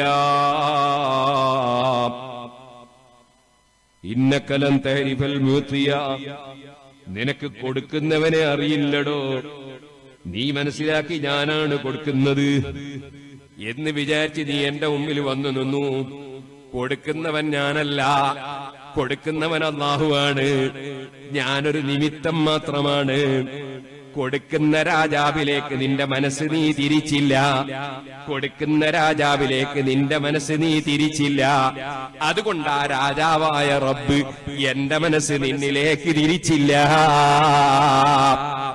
നീ നിന്റെ മനസ്സ് റബ്ബിലേക്ക് തിരിച്ചില്ല അതുകൊണ്ട് ആ റബ്ബ് എന്റെ മനസ്സ് നിന്നിലേക്ക് തിരിച്ചില്ല കൊടുക്കുന്നവൻ ഞാനല്ല മഹാനായ നബി സല്ലല്ലാഹു അലൈഹി വസല്ലം പറഞ്ഞില്ലേ ഇന്നമാന ഖാസിമുൻ, ഞാൻ വിതരണം ചെയ്യുന്ന ആളാണ്, ഞാൻ സപ്ലൈ ചെയ്യുന്ന ആളാണ്. വല്ലാഹു യുതീ, കൊടുക്കുന്ന രാജാവ് അല്ലാഹുവാണ്. അല്ലാഹു ഉദ്ദേശിച്ചവർക്ക് അവൻ ഉദ്ദേശിച്ചത് കൊടുക്കുന്നു. അതിന്റെ നിമിത്തമാണ് മുഹമ്മദുർ റസൂലുള്ളാഹി. അതിന്റെ നിമിത്തമാണ് നന്മയുടെ നിമിത്തങ്ങളൊക്കെ നന്മ കിട്ടാനുള്ള കാരണങ്ങളാണ്.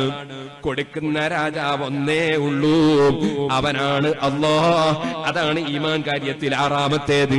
വൽ ഖദരി ഖൈരിഹി വശർരിഹി മിനല്ലാഹ്.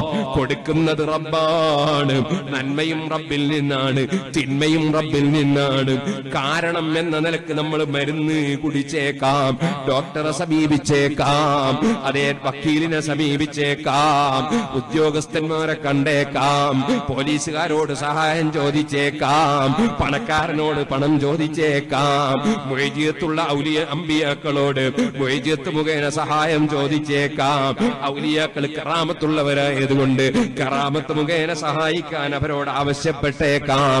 അപ്പോഴെല്ലാം ഒരു സുന്നത്ത് ജമാഅത്തുകാരന്റെ വിശ്വാസം വൽ ഖദരി ഖൈരിഹി വശർരിഹി മിനല്ലാഹ്. കൊടുക്കുന്നവനും തടയുന്നവനും അല്ലാഹു മാത്രമാണ്. ആ റബ്ബിലേക്ക് മനസ്സ് തിരിച്ച് ജീവിക്കണേ ഉമ്മമാരെ, ആ റബ്ബിനെ സ്നേഹിക്കണേ യുവാക്കളെ. ആ റബ്ബാണ് വലിയവൻ. അതാണ് പ്രസവിക്കപ്പെട്ട ഉടനെയുള്ള കുട്ടിയുടെ ചവിട്ടിൽ കേൾപ്പിക്കുന്നു അല്ലാഹു അക്ബർ. ചൂടുവെള്ളം വേണം, ചൂടുവെള്ളം നോക്കട്ടെ.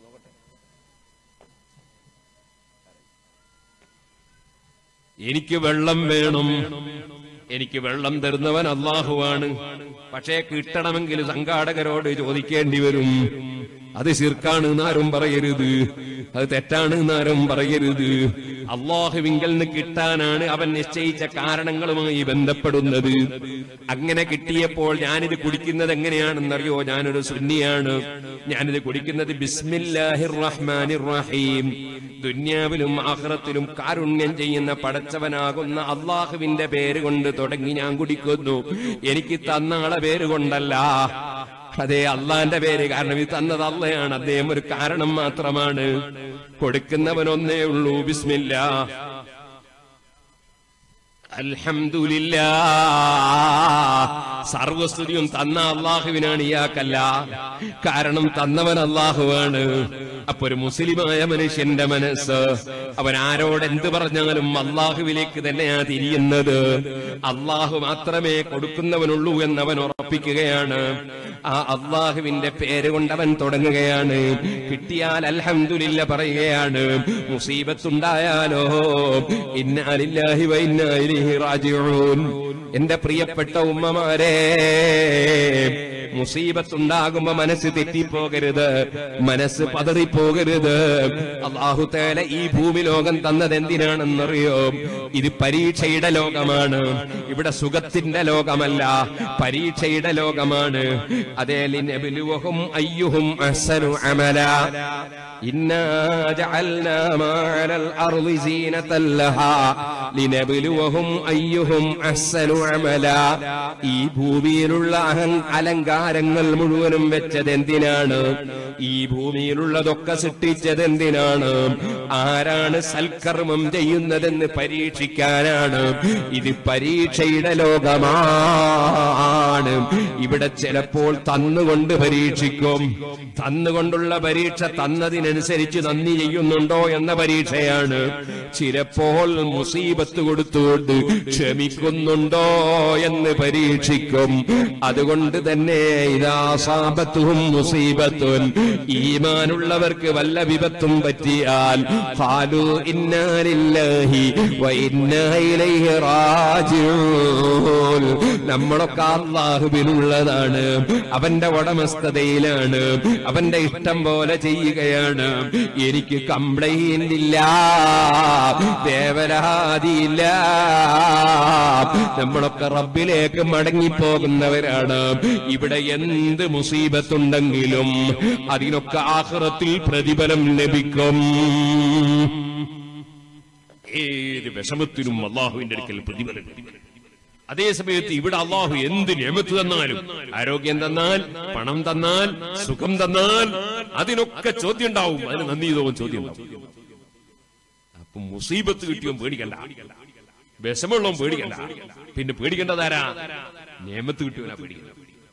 നിങ്ങൾ കേട്ടിട്ടില്ലേ ഇബ്രാഹിം ഖവാസ് റളിയല്ലാഹു അൻഹു ഒരു ദിവസം ഇങ്ങനെ പോവുക, ഇങ്ങനെ മരുഭൂമിയിലൂടെ പോവാ. 25 ആണ്ടോളം ചുറ്റി നടന്നോവർ, ഇരിയന്നേയകൾ കേട്ടാരേയിരുന്നോവർ. വലിയ വലിയ മഹാന്മാരെ കണ്ട് ദുആ ചെയ്യിപ്പിക്കാനും, മഹാന്മാരെ ഖബറുകൾ സിയാറത്ത് ചെയ്യാനും, പണ്ഡിതന്മാരെ സമീപിക്കാനുമൊക്കെ 25 കൊല്ലത്തോളം ചുറ്റി നടന്നില്ലേ മുഹീദ്ദീൻ ശൈഖ് റളിയല്ലാഹു അൻഹു. അങ്ങനെ ചുറ്റി നടക്കുന്ന ചില മഹാന്മാരുണ്ട്. ഇബ്രാഹിമുൽ ഖവാസ് തങ്ങൾ ഇങ്ങനെ ചുറ്റി നടക്കുകയാണ്. അപ്പൊ മനസ്സിലൊരാഗ്രഹം എന്താണ്? ഒരു നല്ല റുമ്മാമ്പഴം തിന്നണമെന്നൊരാഗ്രഹം. അപ്പൊ നല്ലൊരു റുമ്മാമ്പഴം കിട്ടി. അപ്പൊ അത് പൊളിച്ച് വായിലിട്ട് തിന്നോക്കുമ്പോ സുബ്ഹാനല്ലാഹ് പൊളിച്ചിട്ട് തിന്നാൻ കഴിയുന്നില്ല. അങ്ങനെയില്ലേ? ചിലപ്പോ നല്ലൊരു ഭർത്താവിനെ കിട്ടണമെന്ന് വിചാരിച്ച് ഭർത്താവിനെ കിട്ടിയോക്കും ഇവന്റെ സ്വഭാവം ഒന്നിനും കൊള്ളുന്നില്ല, പൊളിക്കുന്നു. ഭർത്താവിനെ കിട്ടണമെന്ന് വിചാരിച്ച് ഭർത്താവിന് കിട്ടി, പക്ഷെ ജീവിക്കാൻ കഴിയുന്നില്ല ഇവന്റെ കൂടെ, സ്വഭാവം അത്ര മോശം. ഇതുപോലെ തന്നെ ചിലര് ഒരു നല്ല പെണ്ണിട്ടാൻ വേണ്ടി ഒരുപാട് ഉസ്താദുമാരോട് നേർക്കാൻ പറഞ്ഞ് കിട്ടിയൊക്കെ ഇവളെ കൂടെ സഹിച്ച് ജീവിക്കാൻ കഴിയുന്നില്ല. അങ്ങനെയില്ല? ചിലപ്പോ പൊളിച്ചിട്ട് ബിസ്മില്ലാ.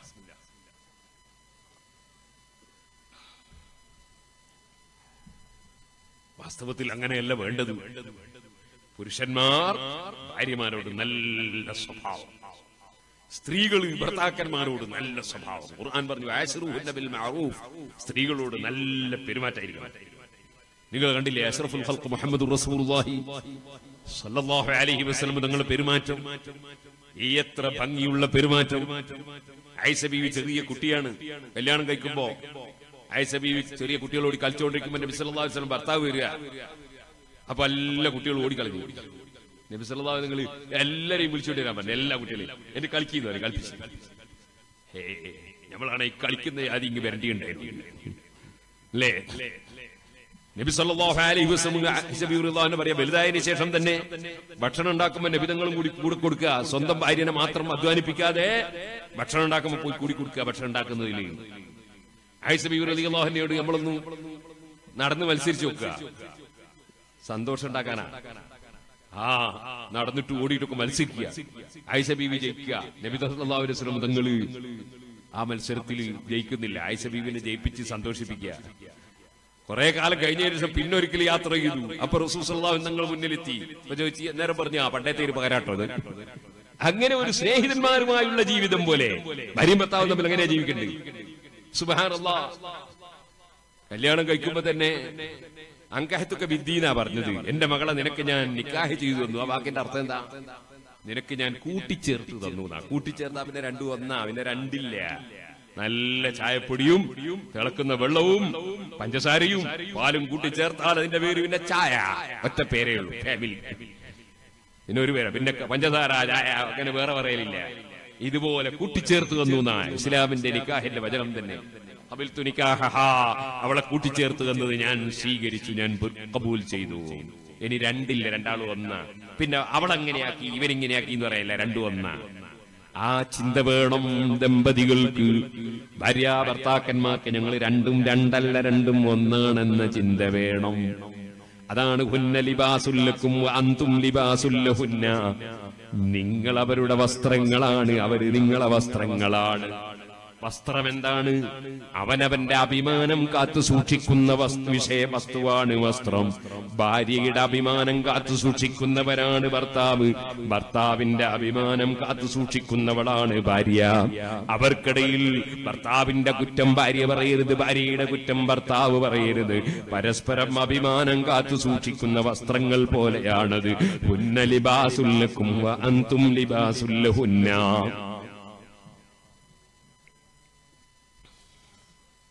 സ്ത്രീകൾ പൊതുവെ ഒരൽപ്പം മാനസികമായി പാവങ്ങളാണ്, ദുർബലന്മാരാണെന്നിട്ട് അവർക്ക് വിഷമം വേണ്ട. ഭിന്നശേഷിയുള്ളവരാണെന്ന് ഇപ്പൊ പറയുന്നത്. ശേഷിയുണ്ട് ഇല്ലാന്നല്ല. അവര് കുറച്ച് പാവങ്ങളാണ്. ആ ഒരു പാപത്തരം കൊണ്ട് ചിലപ്പോ അവരോട് എന്തെങ്കിലും പറഞ്ഞെല്ലാം പോവും. അപ്പൊ നല്ല ക്ഷമ വേണം ഭർത്താക്കന്മാർ. ഇതുപോലെ നമ്മുടെ ചെറിയ കുട്ടികളെ പോലെ കുട്ടികൾ നിങ്ങൾ കാണുന്നില്ലേ, എത്ര പറഞ്ഞാലും അവരടുത്ത് പിന്നെയും ചെറിയ വികൃതിയെല്ലാം കളിച്ചു പോകും, കുറച്ചൊക്കെ അങ്ങ് സംസാരിച്ചു പോകും. കുട്ടികളെങ്ങനെയാ, അവരെ നല്ല മനസ്സാണ്. മനസ്സ് വെക്കണോ? രണ്ട് കുട്ടികൾ തമ്മിൽ സുബ്ഹാനല്ലാഹ്, രണ്ട് കുട്ടികൾ തമ്മിൽ തല്ലുണ്ടാക്കുന്നത് കണ്ടാലേ. ഇന്നലെ ഞാന് എന്റെ അനുജന്റെ വീട്ടിൽ നിന്ന് ഒരു കല്യാണ പരിപാടി കഴിഞ്ഞ് ഇറക്കുമ്പോ എന്റെ ഒരു മകന്റെ മകൻ പറഞ്ഞ് ഞാനും പോരുന്നു. അപ്പൊ അവനങ്ങ് കൂട്ടൽ ആവശ്യമുണ്ട്. അവന്റെ ഉമ്മ ഉള്ളത് എന്റെ വീട്ടിലാണ്, അവനും കൂട്ടൽ ആവശ്യമുണ്ട്. അപ്പൊ അവന്റെ അനുജന്റെ മകൻ വേറെ കുട്ടിയുണ്ട്, ഞാനും പോരുന്നു. ഞാൻ പിന്നെ അത് പെർമിഷൻ കിട്ടണോ, നിന്റെ ഉമ്മാന്റെ പെർമിഷൻ കിട്ടണോ? അപ്പോ ഉമ്മാനോട് ചോദിച്ചു നോക്കുമ്പോ ഉമ്മ പറയുന്നത് ഒന്നിച്ചു കൊണ്ടുപോകല്ലേ, അവിടെ എത്തിയ രണ്ടാൾ കൂടി തല്ലുണ്ടാക്കും, തല്ലുണ്ടാക്കിയ മറ്റേ പെൺകുട്ടിയോ ബുദ്ധിമുട്ടി പോകും, അവന്റെ ഉമ്മയില്ലാതെ അങ്ങോട്ട് കൊണ്ടുപോയാൻ പറ്റൂല. അപ്പോ കരയാൻ തുടങ്ങി. കാരണം എന്താ, അവന്റെ കൂടെയുള്ള മറ്റേ കുട്ടി പോകുന്നില്ല വേദന കൊണ്ട് കരയാണ്. പക്ഷെ കരഞ്ഞിട്ട് കാര്യമില്ല. 5 മിനിറ്റ് കഴിഞ്ഞാൽ രണ്ടും തമ്മിൽ തല്ലുണ്ടാക്കും, 2 മിനിറ്റ് കഴിഞ്ഞാൽ രണ്ടാളും ലൂയക്കാരാവും, 3ാമത്തെ വെച്ച് പിന്നെയും തല്ലുണ്ടാക്കും. അങ്ങനെ ആ കുട്ടികൾ, അവരെ മനസ്സ് വളരെ ലോലമാണ്. ഇതുപോലെയാണ് സ്ത്രീകളെ മനസ്സ് വളരെ ലോലമാണ്. അവരെ മനസ്സ് പകയും വലിയ ഒന്നും ഉണ്ടാവില്ല. പക്ഷെ ചിലപ്പോ പറയുമ്പോ ചിലപ്പോ നല്ല തലേന്ന് മുഴുതിരിയുന്ന സൈസ് പറഞ്ഞാൽ അത് മനസ്സിൽ വെച്ചിട്ട് ഇങ്ങനെ അവളോട് പകയും വെച്ച് മുഖം കറുപ്പിച്ച് നടക്കാൻ പാടില്ല.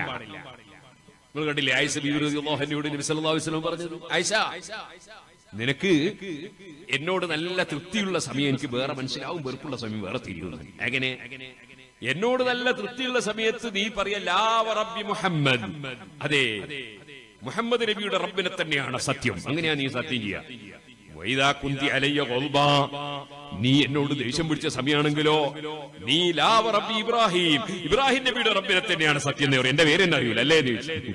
ആയിഷ ബീവി പറഞ്ഞു, വല്ലാഹി അങ്ങനെ തന്നെയാണ് നബിയെ, പക്ഷേ ഞാൻ എന്റെ മനസ്സുകൊണ്ട് തങ്ങളെ വെറുക്കൂല, ഒരിക്കലും വെറുത്തിട്ടുമില്ല. ഞാൻ പേര് മാത്രമാണ് ഒഴിവാക്കുന്നത്, മനസ്സുകൊണ്ട് വെറുക്കൂല. ഇത് തന്നെയാണ് ഏത് പെണ്ണുങ്ങളെയും സ്വഭാവം, അവരെ മനസ്സുകൊണ്ട് ഭർത്താവിനെ വെറുക്കൂല. ഭർത്താവിനോട് അവർക്ക് മനസ്സിന് വിഷമം വരൽ എപ്പോഴാ?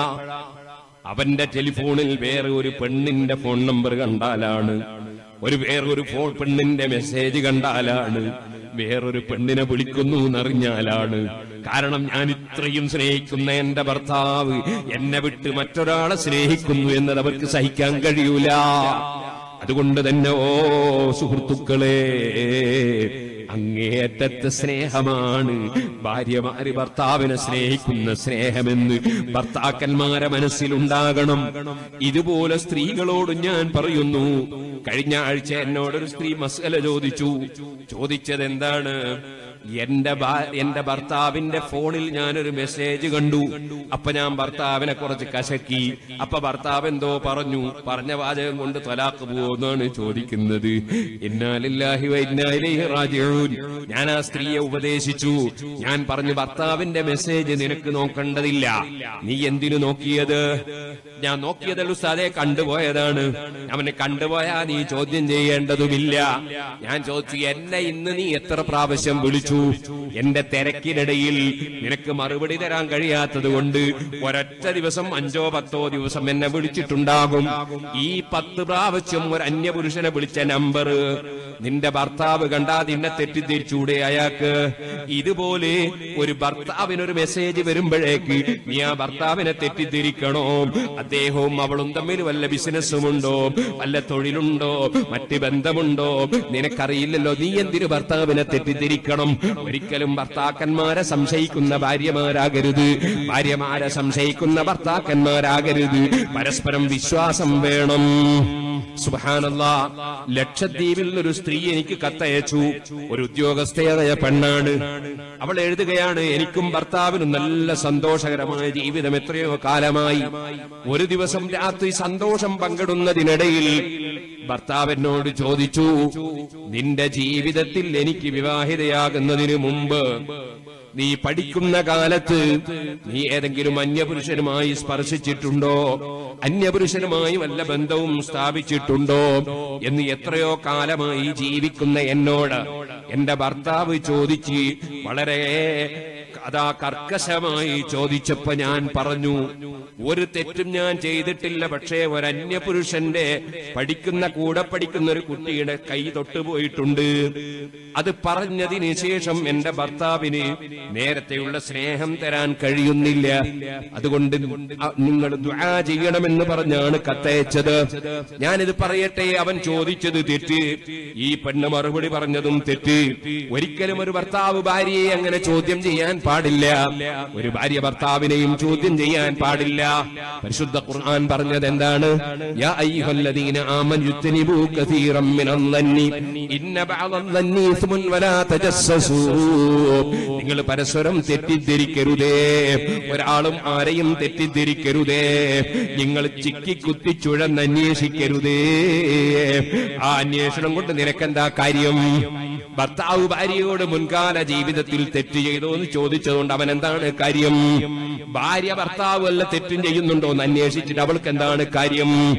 അത് രണ്ടും നിങ്ങളോട് കേൾപ്പിക്കപ്പെട്ട കാര്യമല്ല. വല്ലവനും വല്ല തെറ്റും ചെയ്തിട്ടുണ്ടെങ്കിൽ റബ്ബിനോട് തൗബ ചെയ്തവൻ നന്നായി കൊള്ളണം. അവള് തെറ്റ് ചെയ്തിട്ടുണ്ടെങ്കിൽ അവളും റബ്ബിനോട് കരഞ്ഞു പറഞ്ഞു തൗബ ചെയ്ത് നന്നായി കൊള്ളണം. ഭർത്താവ് അത് ചുഴന്നന്വേഷിക്കാൻ പാടില്ല, ഭാര്യയും അന്വേഷിക്കാൻ പാടില്ല. അന്വേഷിച്ചപ്പോ ഈ മറുപടിയാണ് കിട്ടിയത്. അതിന്റെ ശേഷം നേരത്തെ പോലെ മനസ്സിന് സ്നേഹിക്കാൻ കഴിയുന്നില്ല. ഇതാരാണ് ഈ മുസീബത്ത് വലിച്ചുണ്ടാക്കിയത്? അള്ളാന്റെ ദീനനുസരിച്ച് ജീവിക്കാത്തതിന്റെ തകരാറാണ് കേട്ടോ. ആവശ്യമില്ലാത്ത വിഷയങ്ങളിലേക്ക് കടക്കരുത്. ഭാര്യാഭർത്താക്കന്മാര് നല്ല സ്നേഹത്തോടെ ജീവിക്കണം. ഭാര്യമാർക്ക് സന്തോഷമുണ്ടാകുന്ന വാചകമല്ലാതെ ഭർത്താക്കന്മാര് പറയരുത്. സിറാജുൽ ഹുദയുടെ 25ാം വാർഷികത്തോടനുബന്ധിച്ച് കഴിഞ്ഞ കൊല്ലം ഞാൻ ഫാമിലി സംഗമം എന്നൊരു പരിപാടി സ്ത്രീകൾക്ക് ആദരവ് കൊടുക്കാൻ, അങ്ങനെ പല നാട്ടിൽ നിന്നും കേരളത്തിന്റെ എല്ലാ ഭാഗത്തു നിന്നും സ്ത്രീകൾ ഫാമിലി സഹിതം വന്നു. പുരുഷന്മാർ വേറെ, സ്ത്രീകൾ വേറെ. അതിൽ ഞാൻ വിശദമായി പറഞ്ഞിട്ടുണ്ട് ആ വിഷയങ്ങൾ. ഞാനൊരു കാര്യം പറയട്ടെ. ബീവി ആയിഷ റളിയല്ലാഹു അൻഹ ഹജ്ജിന് പോയി നബി സല്ലല്ലാഹു അലൈഹി വസല്ലം കൂടെ. കുറെ അങ്ങോട്ടെത്തിയപ്പോ ആയിഷ ബീവിക്ക് മെൻസസ് ഉണ്ടായി. ആയിഷ ബീവിക്ക് അറിയാൻ തുടങ്ങി. സുബ്ഹാനല്ലാഹ്. എന്താ ആയിഷ കരയുന്നത്? മെൻസസ് ഉണ്ടായോ? ആ, മെൻസസ് ഉണ്ടായി. അതിന് കരയണോ? അംറുൻ ഖതബഹുല്ലാഹു അലാ ബനാതി ആദം. ആദം നബിയുടെ മക്കൾക്ക് മുഴുവനും പെൺകുട്ടികൾക്കൊക്കെ അള്ളാഹ് വെച്ചൊരു സംഗതിയല്ലേ അത്? എല്ലാ പെൺകുട്ടിക്കുള്ളതല്ലേ മെൻസസ്. അതിന് നീ കരയണോ? കരയേണ്ട യാതൊരു ആവശ്യമില്ല. നമ്മളാണെങ്കിലോ ഹജ്ജിനെ അരച്ചു കൊടുക്കുമ്പോ തന്നെ നിന്നെയും കൂട്ടി പോയാ ഞാൻ കുടുങ്ങുവോ? അപ്പൊ മുതൽക്ക് ബേജാറാക്കാൻ തുടങ്ങി. എന്നിട്ട് കുറെ ഗുളിക വാങ്ങിക്കൊടുത്ത് സുബ്ഹാനല്ലാഹ് അതും കൊണ്ട് കുൽമാരായി, പ്രശ്നമായി, ആരോഗ്യം നശിപ്പിച്ച്, എന്തെല്ലാം പ്രശ്നങ്ങളാ. നബി സല്ലല്ലാഹു അലൈഹി വസല്ലം നിങ്ങള് ആയിഷ ബീവിനെ സമാധാനിപ്പിക്കുക. എന്ത് എല്ലാവർക്കും ഉള്ളതിലെ നീ എന്തിനു കരയണം? പിന്നെ എല്ലാ കാര്യവും നിനക്ക് ചെയ്യാലോ. നിനക്ക് അറഫയിൽ നിൽക്കാം, മിനെ പോകാ, കല്ലെറിയ, അതുപോലെ തുടങ്ങി എല്ലാ കാര്യവും നിനക്ക് ചെയ്യാലോ. ഹജ്ജിന്റെ ഏത് കാര്യം ചെയ്തുകൂടാത്തത്? ഇല്ല, തവാഫ്. തവാഫ് മാത്രം വേണ്ടാന്നല്ലേ ഉള്ളൂ, തവാഫ് ഇപ്പൊ ചെയ്യണ്ടെന്നല്ലേ ഉള്ളൂ, വേറെ എല്ലാം ചെയ്തൂടെ? നമ്മളാണെങ്കിലോ നമ്മളെ ആദ്യം അറിയാം, പടച്ചോനെ തുടങ്ങിയോ തവാഫ് എങ്ങനെയാ ചെയ്യാന്ന് ആദ്യം തന്നെ അറിയാം. നബി സല്ലല്ലാഹു അലൈഹി വസല്ലം വാക്ക് നോക്ക്, നിങ്ങൾ എല്ലാം ചെയ്യാം, ഒന്നും പ്രശ്നമില്ല. തവാഫ് പറ്റൂല എന്നല്ലേ ഉള്ളൂ. എത്ര ചെറുതാക്കിയിട്ടാണ്. ഒരു പെണ്ണിനും മനസ്സമാധാനത്തിന് എതിരാകുന്ന വാക്ക് പുരുഷന്മാര് പറയാൻ പാടില്ല. മനസ്സിന് സന്തോഷം കൊടുക്കും. ഞാൻ വേദനയോടെ പറയട്ടെ, UAE എനിക്ക് നല്ല പരിചയമുള്ള, എന്നെ ഒരുപാട് സഹായിച്ച ഒരു നല്ല പ്രഗത്ഭനായ ഒരു നല്ല മനുഷ്യൻ, അള്ളാഹു അദ്ദേഹത്തിന് അള്ളാഹുവിന്റെ പൊരുത്തത്തിൽ ദീർഘായുസ്സും ആഫിയത്തും കൊടുക്കും. അദ്ദേഹത്തിന്റെ മകള് നല്ല വിദ്യാഭ്യാസമുള്ള സ്ത്രീ, നല്ല ഉദ്യോഗമുള്ള സ്ത്രീ. മകളെ ഭർത്താവ് വലിയ ഉദ്യോഗസ്ഥനോ ഡോക്ടറോ നല്ല തസ്തികയിലുള്ള ആള്. പക്ഷേ ഒരു ദിവസം ഞാൻ കേൾക്കുന്നു, ആ പെണ്ണ് സ്വന്തം കുഞ്ഞിനെയും എടുത്ത് ഓട്ടോറിക്ഷയിൽ കയറി നേരെ പോയി ഒരു ട്രെയിനിന്, ഓടി വരുന്ന ട്രെയിനിന്റെ മുമ്പിലേക്ക് അങ്ങ് ചാടി. ആ യുവതിയായ പെണ്ണങ്ങ് കഷ്ണമായി മരിച്ചുപോയി. കുട്ടിയുടെ 2 കാലും തെറിച്ചുപോയി. മുലകുടിക്കുന്ന കുട്ടിയുടെ കാല് 2ഉം തെറിച്ചുപോയി. കുട്ടിയെ ജീവനോടെ ബാക്കിയായി. കാലുമെടുത്ത് ആളുകൾ മംഗലാപുരത്തേക്ക് പോവുകയാണ്. ഇതൊന്ന് തുന്നിപ്പിടിപ്പിക്കാൻ കഴിയോ? ഈ ഒരു സാഹചര്യം എന്തുകൊണ്ടുണ്ടാകുന്നു? ഭാര്യയും ഭർത്താവും തമ്മിൽ സന്തോഷകരമായ ചുറ്റുപാടില്ലാതിരിക്കുമ്പോ ദുർബലരായ സ്ത്രീകളിൽ ചിലരെങ്ങനെ ചിന്തിച്ചു പോകുന്നു, ഓ സ്ത്രീകളെ, എന്ത് പ്രയാസമുണ്ടെങ്കിലും ആത്മഹത്യ ചിന്തിക്കരുതേ. മൻ ഖതല മുഅ്മിനൻ മുതഅമ്മിദൻ ഫജസാഉഹു ജഹന്നം ഖാലിദൻ ഫീഹാ. ഈമാനുള്ള ശരീരത്തെ കൊന്നുകളഞ്ഞാൽ കാലകാലം ജഹന്നമിലാണ്, നരകത്തിലാണ്. ഹലാലാണെന്ന വിശ്വാസത്തോടെയാണെങ്കിൽ കാലകാലം നരകത്തിൽ, ഇല്ലെങ്കിൽ എത്രയോ കാലം നരകത്തിലാണ്. നരകമെന്നത് ചെറിയ സംഗതിയല്ല കേട്ടോ. ഒരു സ്ത്രീ ഒരു ദിവസം എന്നെ വിളിച്ചു. ഞാൻ സിറാജുൽ-ഹുദന്റെ ആളായതുകൊണ്ട് വിളിക്കുകയാണ്. ഈ സ്ത്രീകളല്ലേ ഇയാളെ വിളിക്കുന്നത് തോന്നുന്നു. സിറാജുൽ-ഹുദന്റെ കുറ്റ്യാടിയിൽ ഒരു സ്ഥാപനമുണ്ട്. ആ സ്ഥാപനത്തിൽ അല്ലാഹു വലിയ ബർക്കത്ത് തന്നു. ബർക്കത്ത് കിട്ടാനൊരു കാരണമുണ്ട്. ഞാൻ കുറ്റ്യാടി ചെന്ന് നോക്കുമ്പോ 11 മഹല്ലിൽ സുന്നികൾക്ക് ഒറ്റ പള്ളിയില്ല, മദ്രസയില്ല. ഒക്കെ ജമാഅത്തുകാരും മുജാഹിദീങ്ങളും പിടിച്ചെടുത്തിരിക്കുന്നു. സുന്നികളുടെ പള്ളിയാണ്, എല്ലാവരും കയ്യിലാക്കിയതാണ്. ഞാൻ അവിടെ ഓലഷെഡ് കെട്ടിയിട്ടൊരു മദ്രസ തുടങ്ങി, 19 സെന്റ് സ്ഥലത്ത്. അതേ ഓലഷെഡ് കെട്ടിയിട്ട് ജുമഅ തുടങ്ങി. അങ്ങനെ ഓലപ്പന്തലിൽ ജുമഅയും മദ്രസയും അതേ പന്തലിൽ തന്നെ ദർസും. അൽഹംദുലില്ലാഹ്. അതിന്റെ ശേഷം 65ഓളം പള്ളി അല്ലാഹു തആല തന്നു, 35ഓളം മദ്രസ തന്നു, 9 ഇംഗ്ലീഷ് മീഡിയം സ്കൂളുകൾ തന്നു, ഹയർ സെക്കൻഡറി സ്കൂളുകൾ തന്നു, സയൻസ് ആൻഡ് ആർട്സ് കോളേജ് തന്നു, കോളേജ് ഓഫ് ഇന്റഗ്രേറ്റഡ് സ്റ്റഡീസ് തന്നു, അതുപോലെ ഖുർആൻ മനപ്പാഠമാക്കുന്ന 2-3 കോളേജ് തന്നു. അങ്ങനെ ഒരുപാട് സ്ഥാപനങ്ങൾ അല്ലാഹു തന്നു. ഇപ്പൊ 15,000ഓളം കുട്ടികൾ പഠിക്കുന്നുണ്ട്, 10,000ഓളം കുട്ടികൾ താമസിച്ച് പഠിക്കുന്നുണ്ട്, 850ഓളം സ്റ്റാഫുകളുണ്ട്. സിറാജുൽ-ഹുദ കാണാത്തവരൊക്കെ സിറാജുൽ-ഹുദ കാണാം. അല്ലാഹുവിന്റെ തൗഫീഖ് കൊണ്ട് അല്ലാഹു തആല ആ സ്ഥാപനത്തിന് ഒരു വഴി തുറന്നു. ഞാൻ ആരെയും കണ്ടിട്ടില്ല, അല്ലാഹനെ കണ്ടിട്ട് മാത്രം തുടങ്ങിയതാണ്. അല്ലാഹുവിന്റെ തൗഫീഖ് കൊണ്ട് നേർച്ചക്ക് വലിയ ഫലം തന്നു. ആ ഫലം കാരണത്താൽ, വലിയ ഫലം എന്ന് പറഞ്ഞാൽ പാനൂരിൽ മാക്കൂൽ പീടികയിൽ മക്ക കയക്കിയിൽ കച്ചവടം ചെയ്യുന്ന അലിഹാജിയുണ്ട്, മൊയ്തു ഹാജിയുടെ വീട്ടിലെ ഒരു പെൺകുട്ടി എയർപെൻ ഇങ്ങനെ കൈ പിടിച്ചിട്ട് പല്ലുകൊണ്ട് കടിച്ചു പിടിച്ചിട്ട് മുടി ചെയ്യുമ്പോ എയർപിന്ന് വീങ്ങിപ്പോയി. ഡോക്ടർമാര് വലിയ പ്രശ്നം പറഞ്ഞു. ഒരു സംഖ്യ സിറാജിലേക്ക് നേർച്ചയാക്കി. എയർപിന്ന് കേറി വന്ന് വായിലൂടെ അങ്ങ് പുറത്തുപോയി. അവരിന്നും ജീവിച്ചിരിപ്പുണ്ട്. അതുപോലത്തെ അത്ഭുതങ്ങൾ അല്ലാഹു തന്നതുകൊണ്ട് എവിടെ ചെന്നാലും നേർച്ച കിട്ടും. സിറാജുൽ-ഹുദയിൽ 25 ലക്ഷം റുപ്യ ഒരു മാസത്തിന് നേർച്ച കിട്ടും. പക്ഷേ 70 ലക്ഷം റുപ്യാണ് ചെലവ് ചെയ്യാൻ. അതുകൊണ്ട് നമ്മൾ ധാരാളം ഉണ്ടാവും എന്ന് വിചാരിക്കണ്ട, അല്ലെ കുറെ നിങ്ങൾക്കും തരായിരുന്നു, മതിയാവൂല. നമ്മുടെ സിറാജുൽ-ഹുദയുടെ റിസീവർ ബാംഗ്ലൂരിലൊക്കെ വരാറുണ്ട്. ഇനി ഇൻഷാ അല്ലാഹ് മൈസൂരിലും വരും. നിങ്ങളൊക്കെ മാസത്തിൽ നിന്നും പൈസയ്ക്ക് കൊടുക്കണം. ഖുർആൻ മനപ്പാടാക്കുന്ന കുട്ടികൾക്ക് ഭക്ഷണം കൊടുക്കാൻ അല്ലാഹു തൗഫീഖ് ചെയ്യട്ടെ. ആ നിൽക്കുന്ന ആളാണ് റിസീവർ, ഈ സയ്യിദലവി, മൽപ്രകാരനാണ്. സുഹൃത്തുക്കളെ, ഞാൻ പറഞ്ഞു വന്നത്, അപ്പൊ സിറാജുൽ-ഹുദയിലേക്ക് നേർച്ചയാക്കിയിട്ട് പല സ്ത്രീകളും വിളിക്കും. ഒരു സ്ത്രീ വിളിച്ചിട്ട് എന്നോട് പറഞ്ഞു, എനിക്ക്